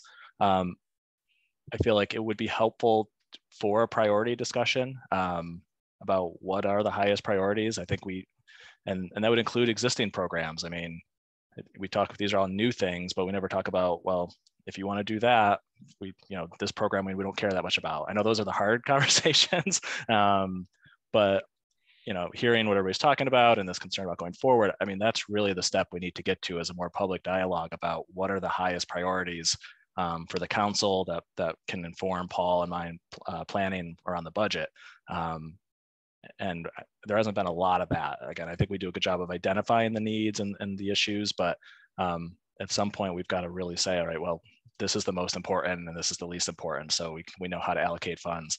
And again, I think we need to take into account existing programs that are already here, because they all increase in cost. Personnel is our biggest cost. That goes up every year. And so sometimes the decisions between existing program and a new program. So that would be my advice, hearing people's concerns about the future. I think it's, we are talking about a lot of new initiatives, and that can be overwhelming. And so having a better sense of our priorities would be helpful. And I actually, I think that's why I was having so much trouble drafting this document, is that I was trying to kind of get that across with facts to this council and the next council. And I may not have done a very good job of it, but that's what I was trying to do. Lynn? So I built up a couple of comments. First of all, I think you are doing that in this document, and please take our comments as, things we'd like to see, but you can't do that unless you have a good document to start with. So we're doing that because we have a good document to start with.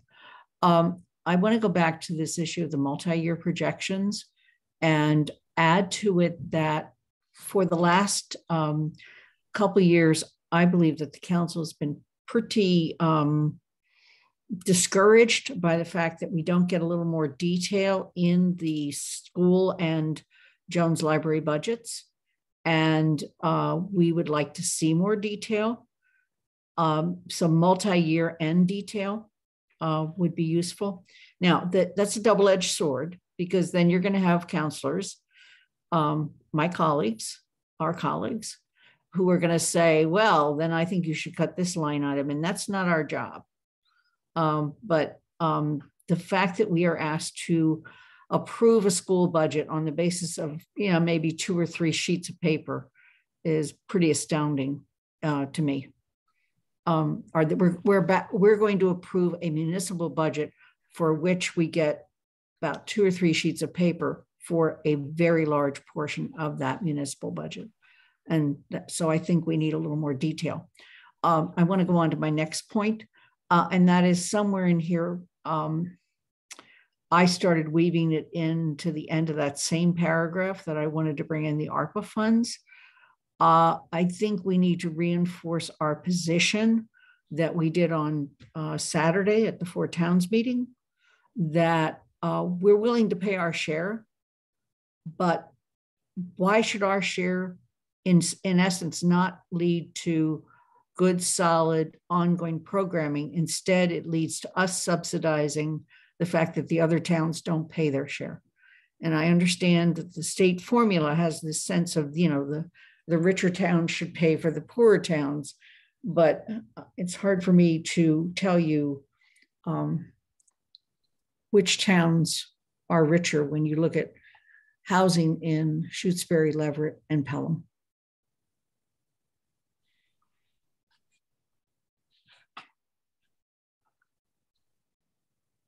Dorothy?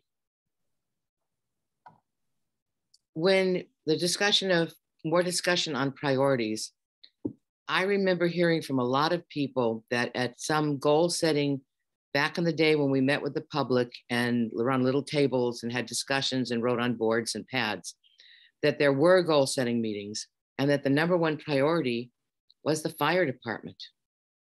Does anyone remember that? And yet, so our plans are not being based on that. They're being based on our difficulty in finding a site. So I think that's not good. That's not good. So I know, Lynn, I know that you probably know the answer to this, so I'm asking. If I knew the answer to this, I think we're trying to do both. 3 things. I think we're trying to look at fire EMS capacity. We're looking at their new building, and we're looking at their equipment. And all 3 of them, in my mind, are on the plate.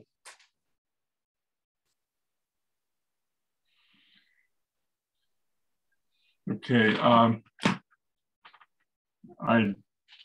We should go on, but you just brought up a point about what the expectations are of what we'd like to see from the library and the schools in their budgets. And when we get on to page 7, the top and budget process, that's really where it probably needs to go. And so we should make sure we get back to that when we get to 7. But if there's no objection, I would say let's go on to expenses for capital.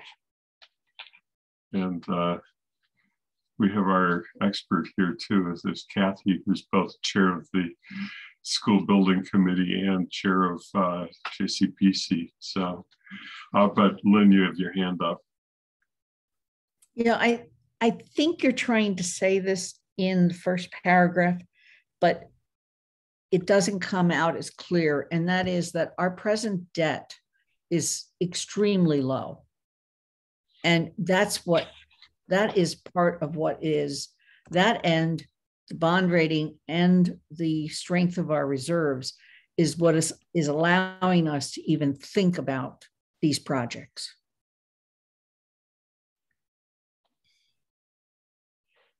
Yeah.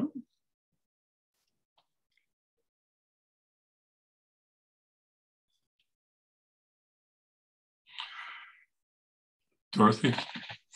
Yeah, that is the big difference between the dire scenarios I was repeating from New York City. That was all that happened at a high interest time. And that's one of the reasons that we are pushing forward. We are in a unusually, really incredible low interest time. So it really, makes you want to push forward as hard as you can go, because I just can't see how this is going to stay.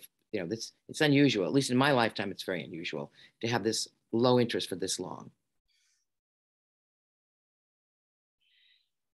Yeah, again, I get back to, and Sonia can speak to this too, and that is that what Lynn spoke about our debt load being low, our trying to get our Standard & Poor's rating as high as we possibly can, and building reserves has been a long part of a 3-part strategy to get us where we are to be able to build the buildings. Because I think Sonia's lived with trying to make it happen. I think we've been successful at making that happen over the years. But it required discipline. It did. That's why I get frustrated when we want to spend our reserves. Sorry, Sean, for other things. It's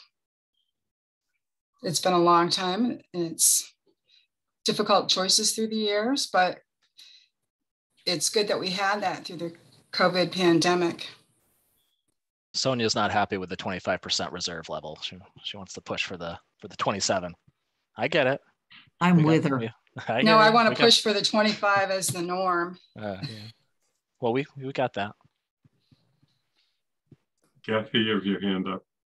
You know, Andy, the beginning paragraph under capital, I think you just gave wording that would strengthen that if we added that words at the beginning, that we've had a very successful 3-part strategy to build up our ability to address capital needs. We've drawn down debt, we've built up reserves, and we've been moving toward a target rate of 10% a year allocated to capital. Just clearly stating that sets you up for the other paragraphs then. You know, and the drawn down debt, you can do one more sentence that we've been paying off previous debt, and we've been avoiding incurring large increasing debt. So our debt service is going to be, you know, over the coming years for existing debt. So I think you can just add that paragraph, and then it can go on to the 4 major capital projects and the building up to 10%. And it will make that segue of this is indeed financial planning around capital. And if you need to put, what I was saying at the very beginning, you have the bond rating and some other that up at the beginning. It's not here, but you know, the bond rating helps us get debt at lower interest rates as well as other things, but it's here. And you think you could strengthen that 3-part strategy to make it clear that there's been a very deliberate, careful set of long-term plans, long-range planning around this. It's impressive, so it's worth stating. Bernie? You want to include OPEB set-asides in that strategy. I mean, it sends a very strong message to Mr. Market that we're planning, and it's important. I think that's in the next section at the top. There's we'd want to, is that what you're talking about, Bernie? I think adding a section on OPEB. It's a question of tying it into the other budget needs, but yeah. Where it ties together is that I think that Sean, you've been at S&P meetings. The S&P likes the fact that we've created and continually, to the best of our ability, fund an OPEB trust, and that helps protect our rating. Yeah, I mean, honestly, there's two areas of our rating that could improve. OPEB is actually one area where we could improve. They like that we have a consistent contribution, but it's not as much as it would be or should be if we wanted to fund it within 20 to 30 years. What we've told them is, you know, our plan, and this is something we'll bring back to Finance Committee, is when the Hampshire County pension system is fully funded, that's when we will beef up our OPEB contribution to get that funded at a faster rate. But so OPEB is actually an area where I don't think we got a bad score, but we also didn't get a bonus or any extra points for having a fully funded program. And then the other area that we just don't have a lot of control over is the income levels in town because of the students and how that impacts sort of our average income and buying power in town. It kind of skews it a little bit. So, but OPEB is one area where we could still grow and contribute more and get a better score.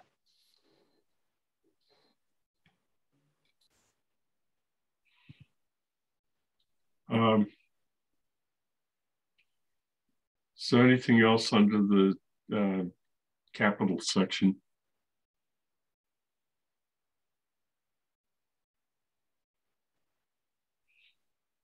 Lynn, you're muted though. I just want to correct one misimpression that people have, and that is that a ladder truck, it's maybe good for maybe a 3 or 4 story building. It's not good for anything much beyond that. Why they really want one is so that they can get over top of fire and spray down on it. And we saw them do that in the South Amherst fire just about 2 years ago.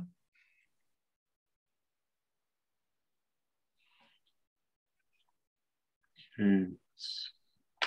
So Andy, my comment or question is also about the ladder truck section. I don't really know anything about ladder trucks, to be honest, but it did sort of jump out at me as maybe, I think, could this be folded into a more general set of operating? In other words, is this the document where we make these statements about ladder truck, or is that, I mean, I guess it's kind of an open question because it came up in our last meeting, and I don't know, is that a typical way to treat a question like that, or is there more information we're still waiting to hear from Sean before we have, sufficient information to even give guidance? I guess my question. So I think I asked for the ladder truck to be explicitly sort of put in here because the ladder truck, it's a very large expenditure. It's one of those things that we feel like should be a shared expense among the town, but also some of the key partners in town and maybe surrounding towns, and that we're sort of constantly pursuing that additional funding. But at some point, we just need to make the decision whether we're going to go forward and buy it. So I think I asked for it to be included this year to be to raise its importance and send that message during the budget process. Kathy?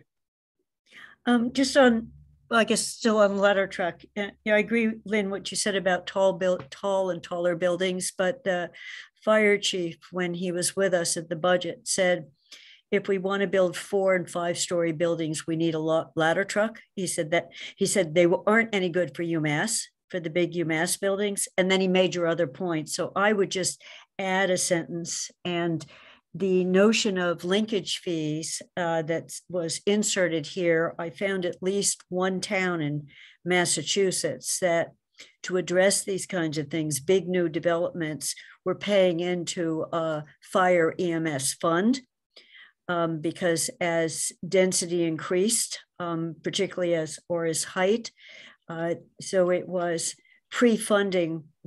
It was for capital. It wasn't for operations. It was pre-funding that. So we don't have that kind of fee, but Burlington, Vermont does. And I think it's Medford. I sent it to Sean on one town had a whole long list of linkage fees. But what they were looking to do is build up their ability off of new developments. Whether we want to do that or not is a question, but it was for these kinds of expenditures, which are particularly needed. So, and the notion of regional, I know, Sean, we've been going down this route, but when I was Googling ladder trucks, this is a constant issue for smaller towns. I mean, smaller meaning population and a number of buildings, because each ladder truck is really expensive.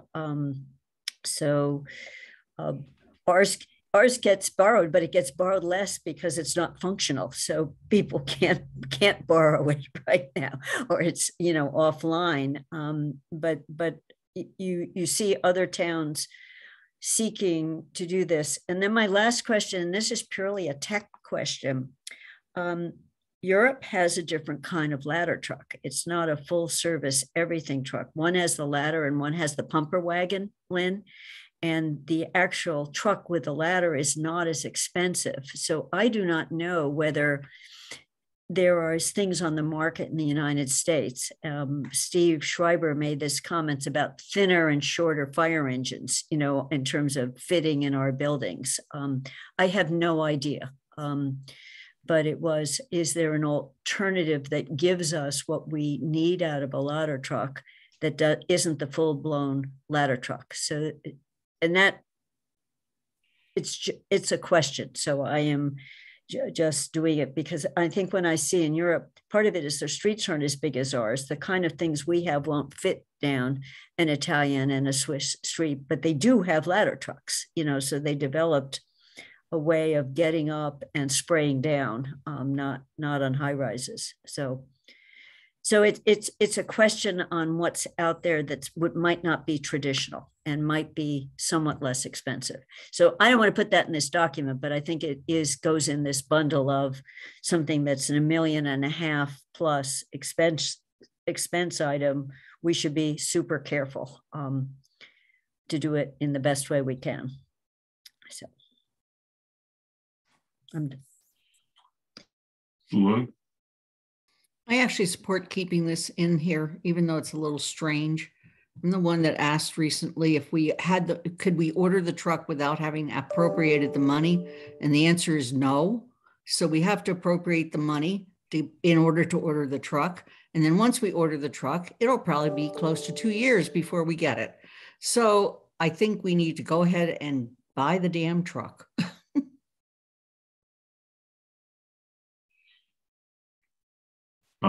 You could write that in the guidelines. That would be very direct if you wanted to put that in there.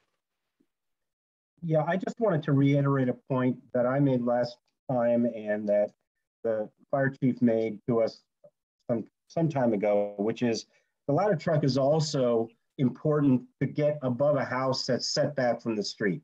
It's a lateral thing, not just a vertical thing. So my house sits probably 40 feet from the street. I sure as heck would like a ladder truck to be able to get in there and put water on top of my house if I needed it. So it's safety for everybody. It's not just for the downtown area with the higher, you know, the taller buildings. So we should add sentences, Bob and Lynn, to this to make that point. Yep. Sure. Takes a little bit away from the linkage argument, I suppose. Dorothy? The linkage argument reminds me of something that I'm hearing from a lot of people, which is, and we mentioned it, we have to increase fees to cover the cost of the service. So that, for example, inspection fees, there's a lot of movement. People are saying they want to have how buildings in the rental buildings inspected upon registration, not waiting for that first complaint, because many towns do that. But of course, that would mean hiring more inspectors. And that would mean the fees need to be commensurate to being able to hire that so that services pay for themselves. And I know we've kind of talked about this, but I don't think that's happened. So I think that's a very important concept that in order to provide some services, we can try to get them on a self-supporting paying as wherever possible. And that would be one. And one way to do it, instead of the inspection fee being for the whole property, but it would be per unit, the fee. So somebody with 40 units would pay the same fee as somebody with 2 units, which is how it is at present. People were just talking about this with me on Sunday. So I don't know where that would go, but I know, in fact, I think, Sean, aren't you the one who's supposed to be in charge of looking at all those fees and doing that? Yeah. So we did a fee comparison not long ago, and part of our budget process is to send fees out to all the departments and they review them. And so we've done that the last few years. And so it is something we look at every single year. So if there's ever a specific area you want us to highlight for departments to take a closer look at, we can certainly do that. But we do send it out to departments every year and ask them to review their fees to see if they are still keeping up with their costs.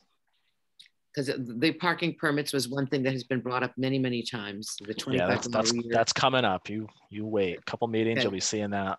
Okay, and the other one is the inspection fee for rental properties. People want more, and that would mean hiring more staff, but the staff should be paid for out of the fees.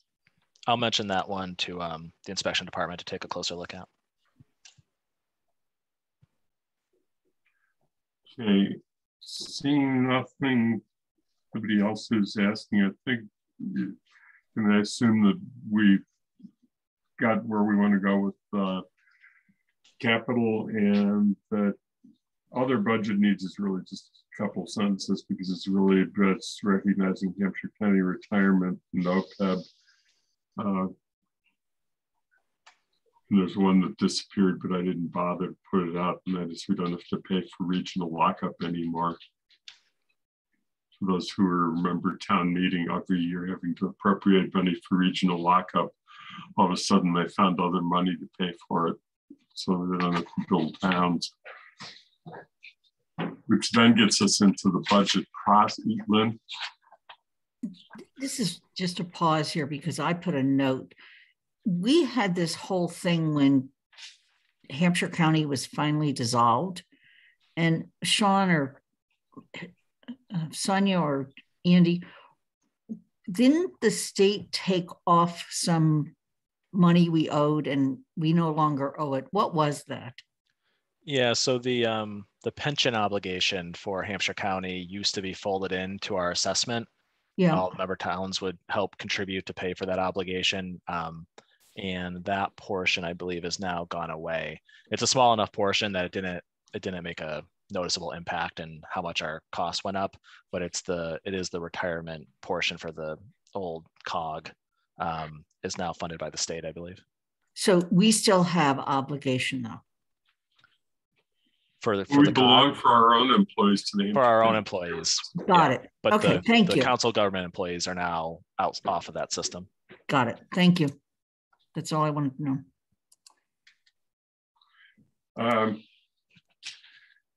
So since there isn't much to say here, in the next section to budget process, the one thing that I had noted earlier was that there was a suggestion that we say a little bit more about what we expect in the library and school budgets than is currently here.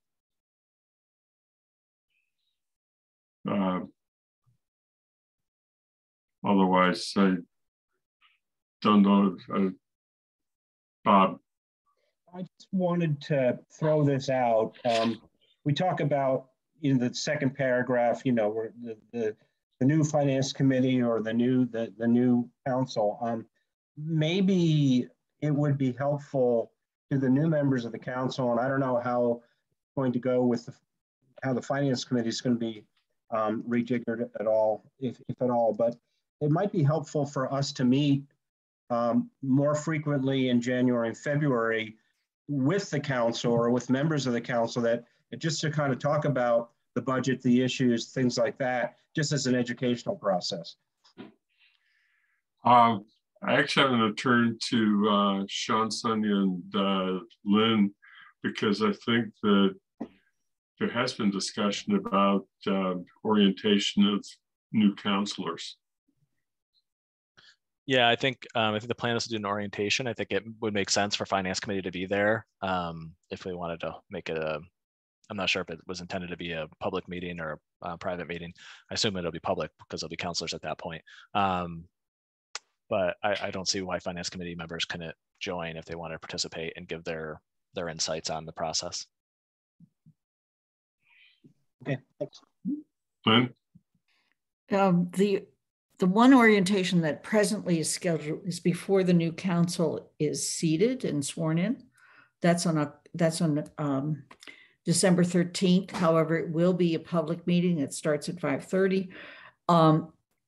We're trying to actually that meeting is so loaded that if anybody comes out of that with any sense of the budget, I'll be astounded. So I actually think that your suggestion is an excellent one. And that, because when we first started with the council, we had actually had a full council orientation to every department at some level. So then the next time, so when the budget actually came up, we weren't flying blind in terms of each of the departments. And if we wanted to, the Finance Committee could host those discussions and make them available to all counselors, but it could be done with the idea that if the Finance Committee gets a little more of an orientation to what constitutes town government, and I don't just mean an organization chart, which is basically what they've seen. I think it would be useful to do that in February, probably February. I don't think it's going to happen in January. And I don't think it would be a terrible waste of time either. The only other thing, Andy, I actually don't remember, but I think by the time we were seated on December 3rd, the financial guidelines had already been developed. They were. So your first statement is not correct. You had already started the budget process as a select board when we were sworn in. And then we did the old Finance Committee developed the guidelines. Yeah.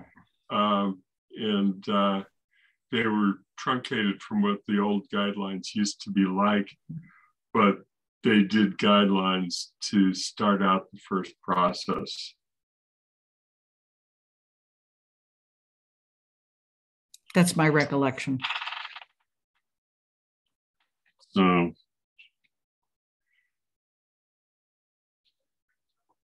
yeah, I guess the other thing I just, for everybody present, but mostly for our resident members, is that actually we're kind of in a strange position at the end of, at the beginning of January, because the three of you have continuing terms on the committee. The rest of us do not have continuing terms on the committee. And so our terms expire on January 2nd. And we're not members of the Finance Committee then, unless we are reappointed after the new council forms. So one of the three of you might end up being temporary chairman, who knows?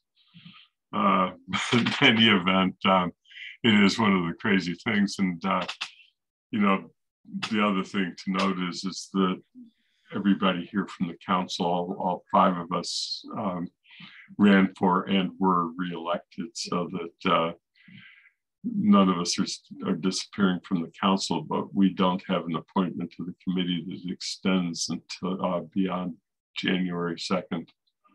There is a strong push, however, to have committee appointments to the four committees made within that first week, because CRC has now scheduled a hearing on January 10th. Kathy? I just want to completely endorse the scheduling, and I would put it as a sentence here on process that we're recommending a meeting in February with the new council. And I found it the inherited guidelines that we got that first year was a document that I had all sorts of yellow highlights on, because there was the clearest explanation of what 2.5 is and what we can do with it. And I sat at a Finance Committee meeting that was pre-council election, where they deliberately wrote more than they would have, because they were giving it as a gift to us coming in. So I think this could be part of February, that at this point, hopefully we know how that works, but that's not, it's buried documents if you try to find exactly how it works in the budget. So it was just a very useful thing that they gave us, aside from guidelines. They gave us some budget basics in that last guideline that they handed over. So I think asking for a February meeting for this would be really good. In terms of it's more than a primer. It's trying to give people the same sense of this is where we're getting money, where it's going, etc. Yeah, great idea. I did include, as you noted, a link to the Department of Revenue Division of Local Services primer on 2.5. I'll be shocked if anybody actually uses the link to read the damn thing, but it was a valiant attempt. Yeah. Lynn? Yeah, two things. I think we also need to recognize that, Andy, you may be the only person on the Finance Committee now and on the council that has ever gone through a 2.5 override, and how you do one. Maybe Bernie, you probably have done it in another location, but the whole issue of how you do 2.5 overrides and so forth will fall to some extent on the Finance Committee, because the Finance Committee deals with the large capital projects. And when we get to the school, there is just about no way we can do it without a 2.5 override. So we have a steep learning curve for this council on that issue. I think Sonia was here in 2016 too, right? So her and Andy, yeah. Thanks. Sonia, I'm not going to use this as an opportunity to say, don't leave us too soon. Sonia had a run, but she wishes everybody a happy Thanksgiving. So. She's on vacation today, so she's volunteering. She's a symbol of what you were all talking about at the beginning of the meeting. So she has been for a long time. Planning for future years was our last section, pretty much. And I think to some extent, we've been in that a little bit.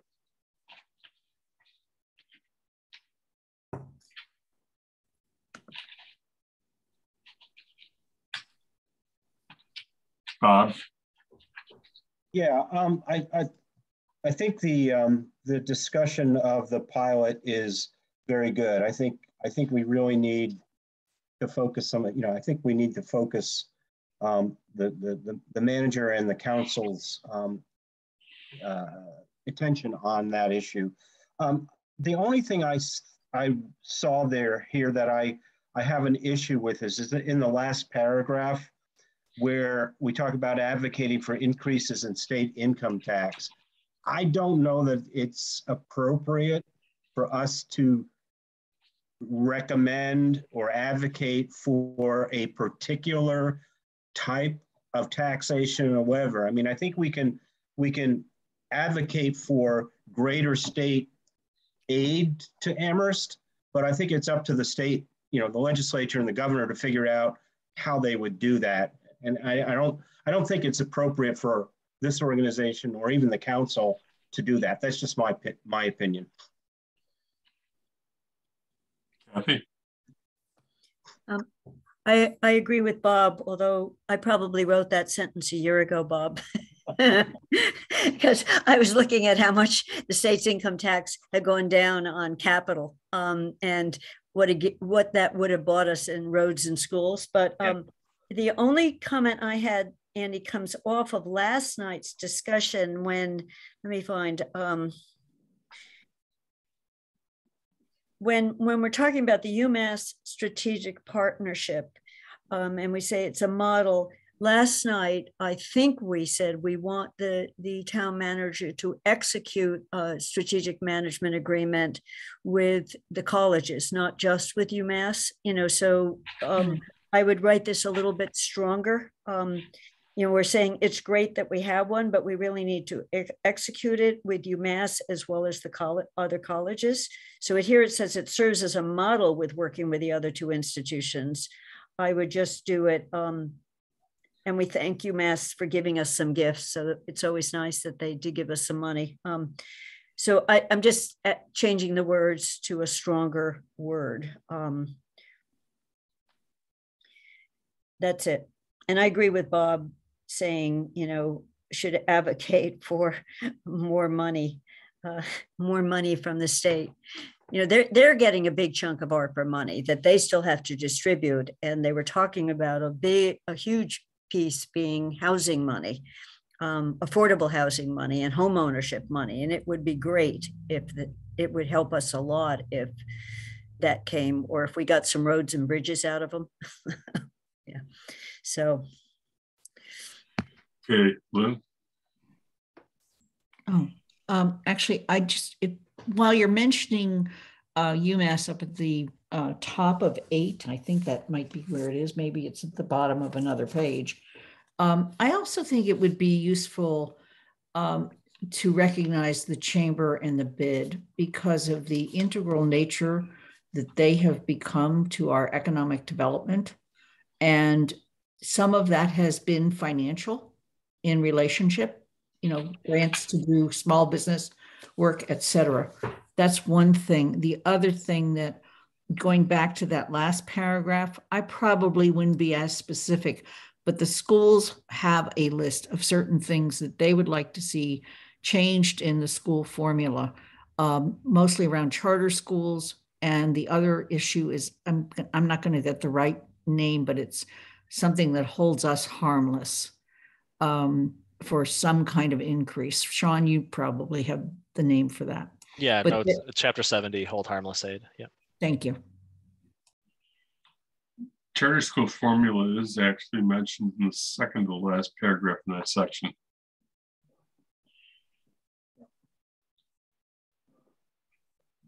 Would you put bid and chamber into the conclusion section with thank yous, appreciation, or would you? It's interesting. I just want to bring them in.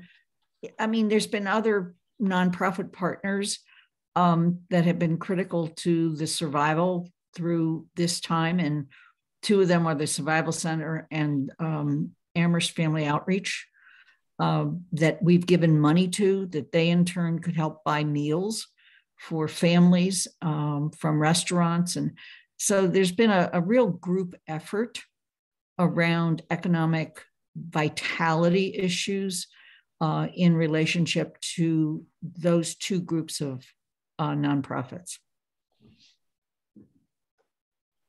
Survival Center and Family Outreach. Family Outreach, yeah. They're the ones that manage the meal program.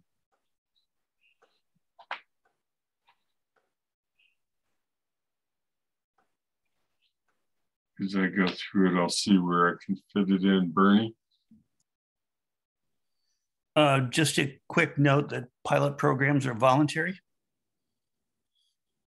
So, you don't want to give people the impression we don't have them because we don't have the right legislation. But even Boston, which is the exception to almost everything in the Commonwealth, has a voluntary program. And the pilot programs all seem to have a community benefit offset, so that it recognizes some of the contributions that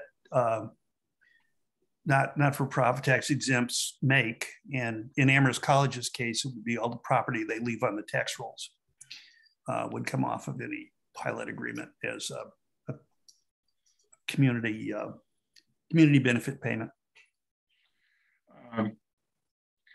The one thing I didn't really touch on too much is that we were approached as a council probably about a year ago by a group of cities and towns that have been pressing the legislature to create a statutory right of cities and towns to require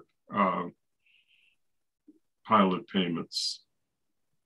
And, we did talk about it a little bit at the time, but it sort of died away there after a point, and it was being pressed by a legislator who had, how shall I say it, didn't have a lot of friends across the board, and so we were sort of cautioned about not getting too close. But there is that legislation out there, and I know that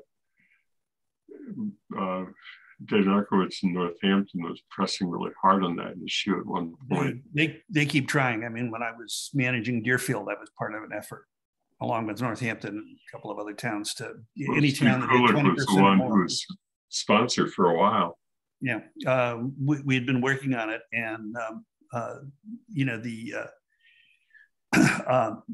tax exempt organizations, these little places like Harvard and MIT and like, we're not very happy. So I think New Hampshire, I'm not to beat this into the ground, but I think New Hampshire has a system whereby certain portions of private university properties can be taxed. But it's been a while since I've looked at it. See if the council is willing to have that in our section on where we mentioned legislative pushes. Well, you do mention on page 8, you do mention legislation permitting assessment of pilot fees, which right now, the only pilot fees we're allowed to negotiate or assess are for solar projects. Matt? So this is totally stepping away from that. That's a super fascinating conversation though, so it's hard to step out of it. But I did want to just sort of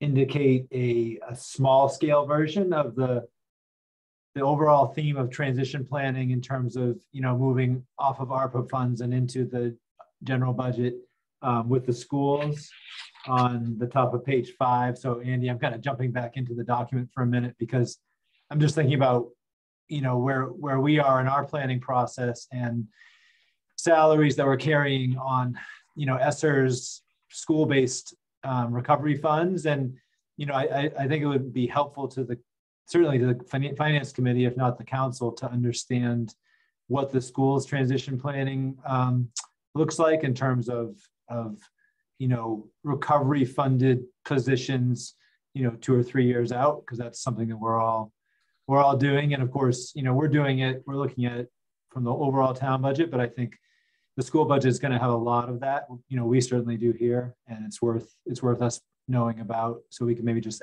ask for that specifically. Okay. Thank you. Lynn? Yeah, I want to go back to pilots briefly, and that is that, Sean, I can't remember in the document that you and Paul developed for Mindy and Joe, did we have pilots in that document?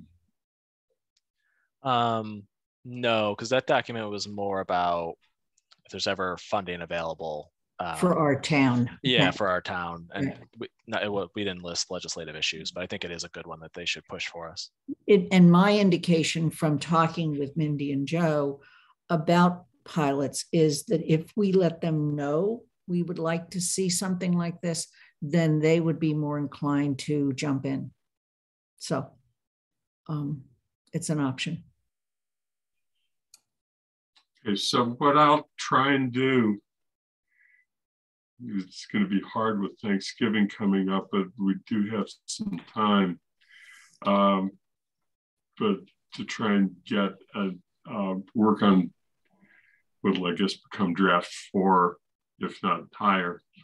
And then if I need to consult with individuals about sections that we've talked about today, or even send you sections or ask you to suggest language for sections, I might do that, but I will move forward as best we can to get this.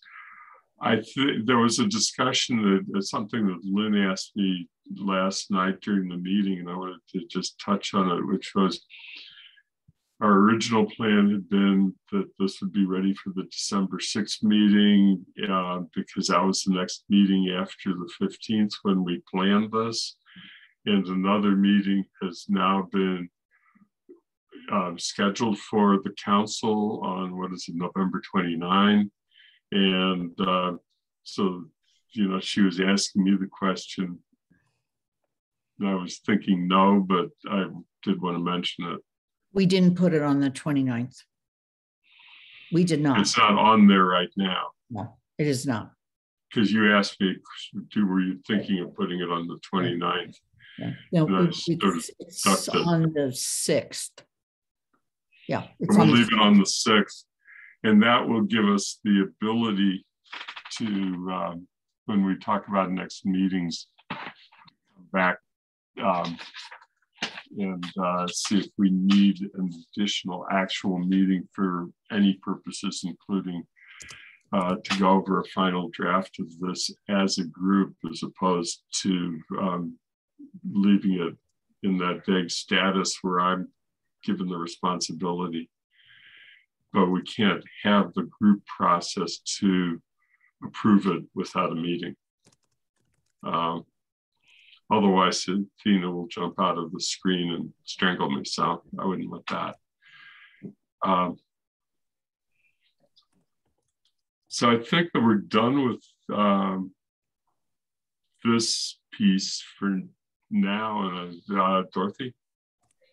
Just a quick question. You said CRC was having a hearing on Monday, January 10th? Yep. They don't have meetings on Mondays. So what time of day is it on? Oh, no, TSO. Or am I really getting them mixed up now? I have been, okay. I have been informed by the present chair of CRC that she would prefer that we not schedule a council meeting on January 10th, because that is when she is scheduling now CRC's hearing of the solar moratorium. Yes, and now I recall that because I've actually talked with Andy about that, because she and I talked about solar moratorium for a little bit. Mm-hmm. She has to schedule it because it has to be posted fairly far in advance. So she's really scheduling for the next council. Mm-hmm. Right. And that is why the pressure is on for the appointments to committees, to the standing committees, be made immediately after the 3rd. Mm-hmm. Okay. Matt, see your hand up. Sorry. So I just want to clarify. So we are not meeting on the 30th, correct? Well, that's, I think, something that we have to talk about in a moment when we get to next meetings. But where we're at right now, let's go back to the agenda real quickly, and then we'll come back to it. The performance shell on Common, we left it that for the band shell that there was going to be an MOU or contract developed between the bid and the town, and Sean and Gabriel are going to work on it. And I guess the question that we're going to have to, and I think it's really Sean who has to tell us this, as to how quickly that can happen, because if it's not going to have, if it's just the holidays are going to drag it out, then it needs to go into the transfer memo for the next finance committee meeting. Yeah, finance committee rather. And so, again, my thought is I didn't know if we should start working on that before the TSO does their piece, and then ultimately it's approved by the council.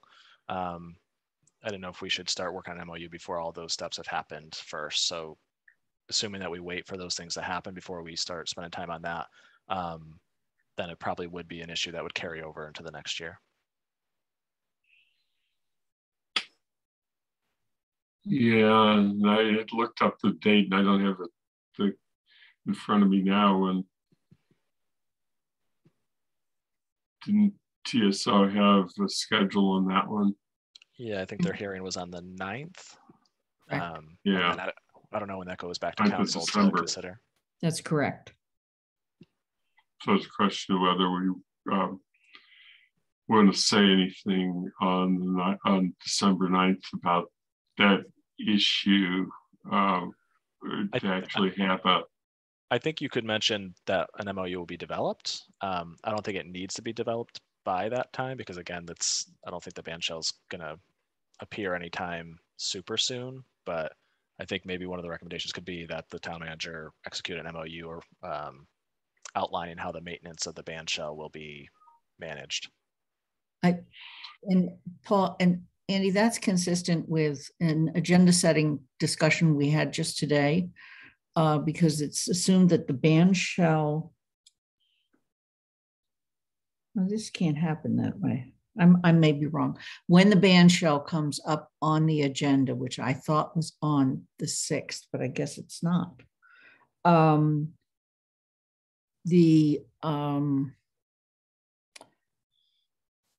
The motion is probably going to have something like, requiring or asking the town manager to basically keep track of it and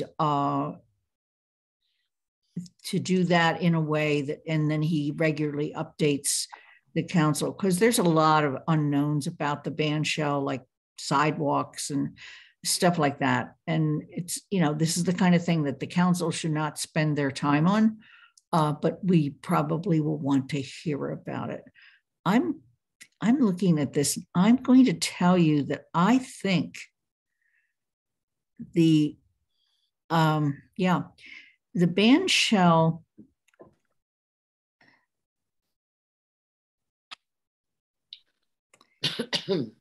they are not having a public hearing on the band shell.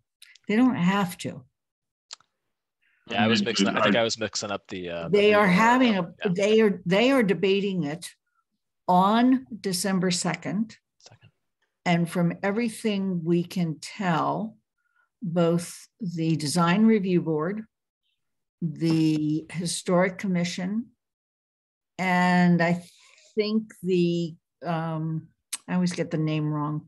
Disability Access Advisory Committee. Thank you. So they believe that all their reports will be available on December 2nd. They then plan to actually make their recommendation on December 2nd. So it will be on the council's schedule for December 6th. Yeah, no, what I'm looking at right now is, as you were talking, I pulled up the spreadsheet that TSO Chair Evan Ross sent to the committee, because as I said earlier, that's the other committee I'm on. Right. And that is December 2nd, that we'd make a recommendation to the council on both the outdoor performing arts venue, which is what he's calling it, and the town council public ways policy revisions. And the public hearing that night is actually on an entirely different issue, and that's the street relocation and parking changes around Kendrick Park because of the new playground. And then we have the other thing, which was the public forum that we previously talked about. And that has to do with the addition, with the 2 new departments. And that's on December 9th. It's the public forum on the Crescent DEI office. Right. And so that's when our committee is asked if we have any comments to offer about the financial implications, which is why I think I sent to the resident members the request from the manager, because we do need to come back to that. So just to clarify, on November 29th, Athena, you can chime in here. I don't see anything that is financial in nature. But on December 6th, there is the performance shell. There is the discussion of the budget guidelines. There's the discussion of the next round of discussion on the town manager's evaluation. And then there's the second discussion on the town manager's goals.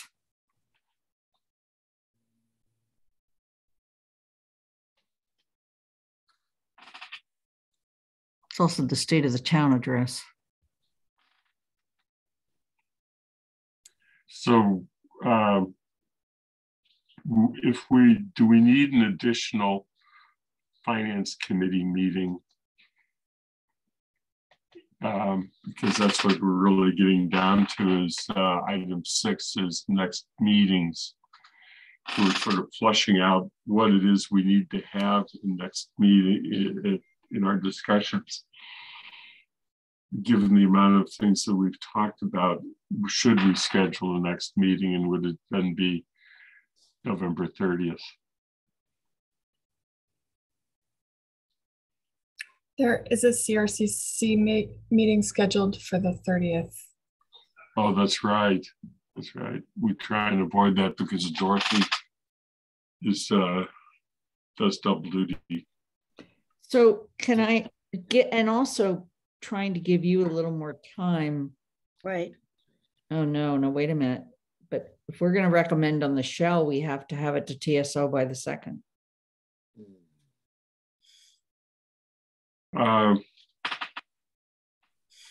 We don't really have to have a recommendation because I think that where we're sort of at is that we have already, in last night's meeting, in the report that Kathy wrote on behalf of our committee, reported that our recommendation is that an MOU or contract be negotiated between the town and bid, and there was some specifications that were included in the discussion from the last meeting that you included, Kathy. And then so we really don't need to say much more about it than that, because it's not going to be negotiated probably in time for us to review it and present it to anyone.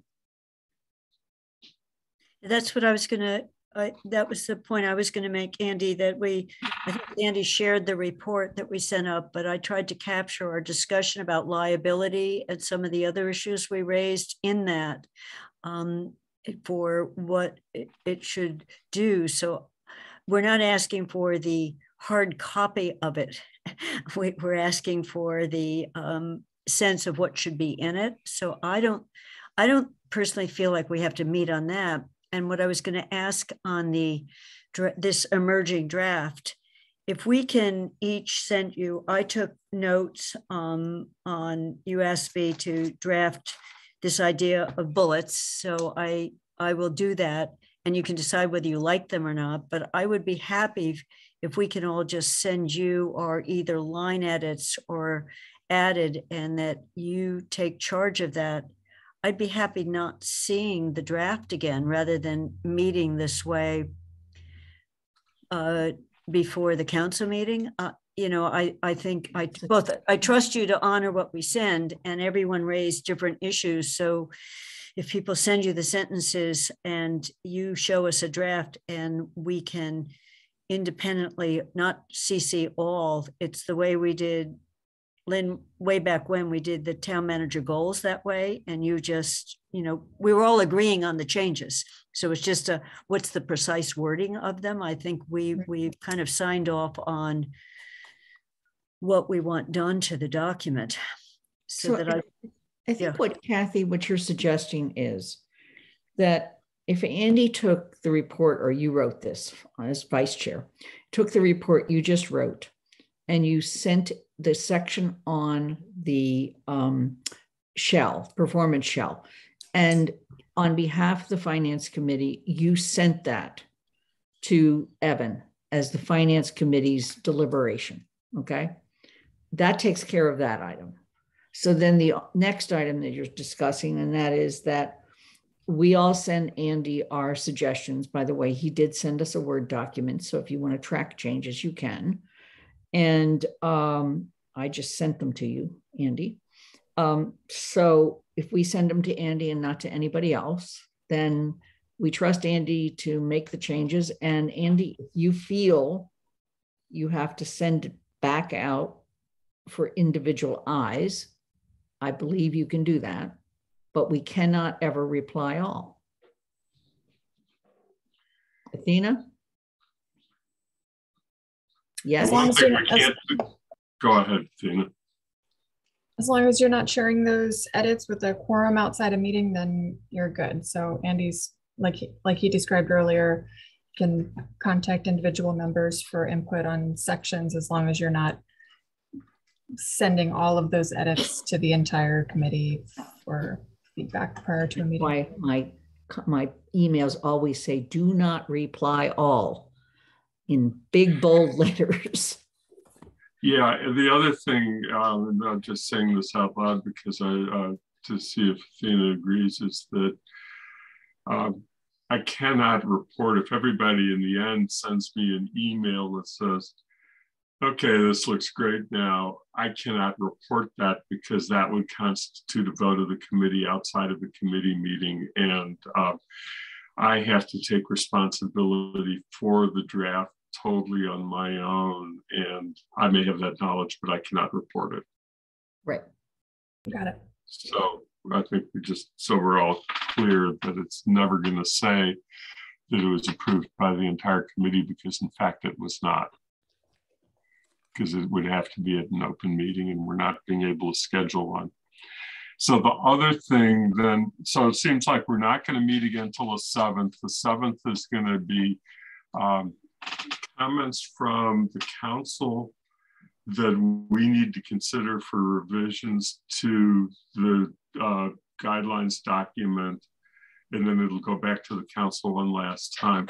But I want, that's what we've done in prior years. And the other issue that will definitely be on the agenda is this transfer memo, where we are suggesting to the next finance committee, of which 3 of you definitely will be members, what it is we envision is the work assignments for the committee.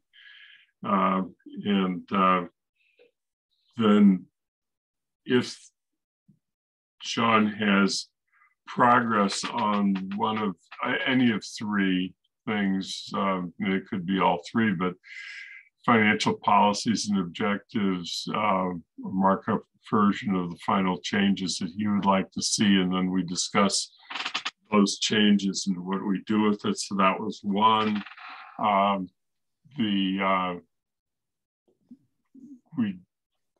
I know we definitely have to talk about the financial implications of the 2 new departments. That was what I was going to say. Yeah, that has to come up. Whether there's going to be anything that Sean, that you have further to tell us about ARPA, and I think that was in the band shell MOU, if there's anything to report on that. But we're not necessarily expecting them, but if, then we would hear about it. So I think what we're saying is we're not meeting on the 30th, but we are meeting on December 7th. Correct. Okay. Thanks. I'll always take an extra day. Yeah, it's Dorothy who doesn't get the extra day because it's a CRC meeting. Right. That's why we can't do it. Anyway, anything else that anybody has for today's meeting? Anything that not anticipated, other than the fact that I should have mentioned the need for a transfer memo before, but that's not been handled. I just want to echo Lynn's opening statement, Andy, and a big thank you for this. I mean, what you gave us was so much of what we talked about last time, that what I thought we were doing were refinements, some expansions. So thank you for what clearly was a challenging task. Thank you. Well, thank you for saying that. I hope that I can live up to the same standard then in the next draft, which may be tougher than you think. Okay, so with that, I guess I should declare the meeting adjourned. And thank you very much. This has been a great discussion. I really appreciate everybody's contributions. So Happy you. Thanksgiving, everyone. Happy Thanksgiving. Happy Thanksgiving. Thank you all. Thanks.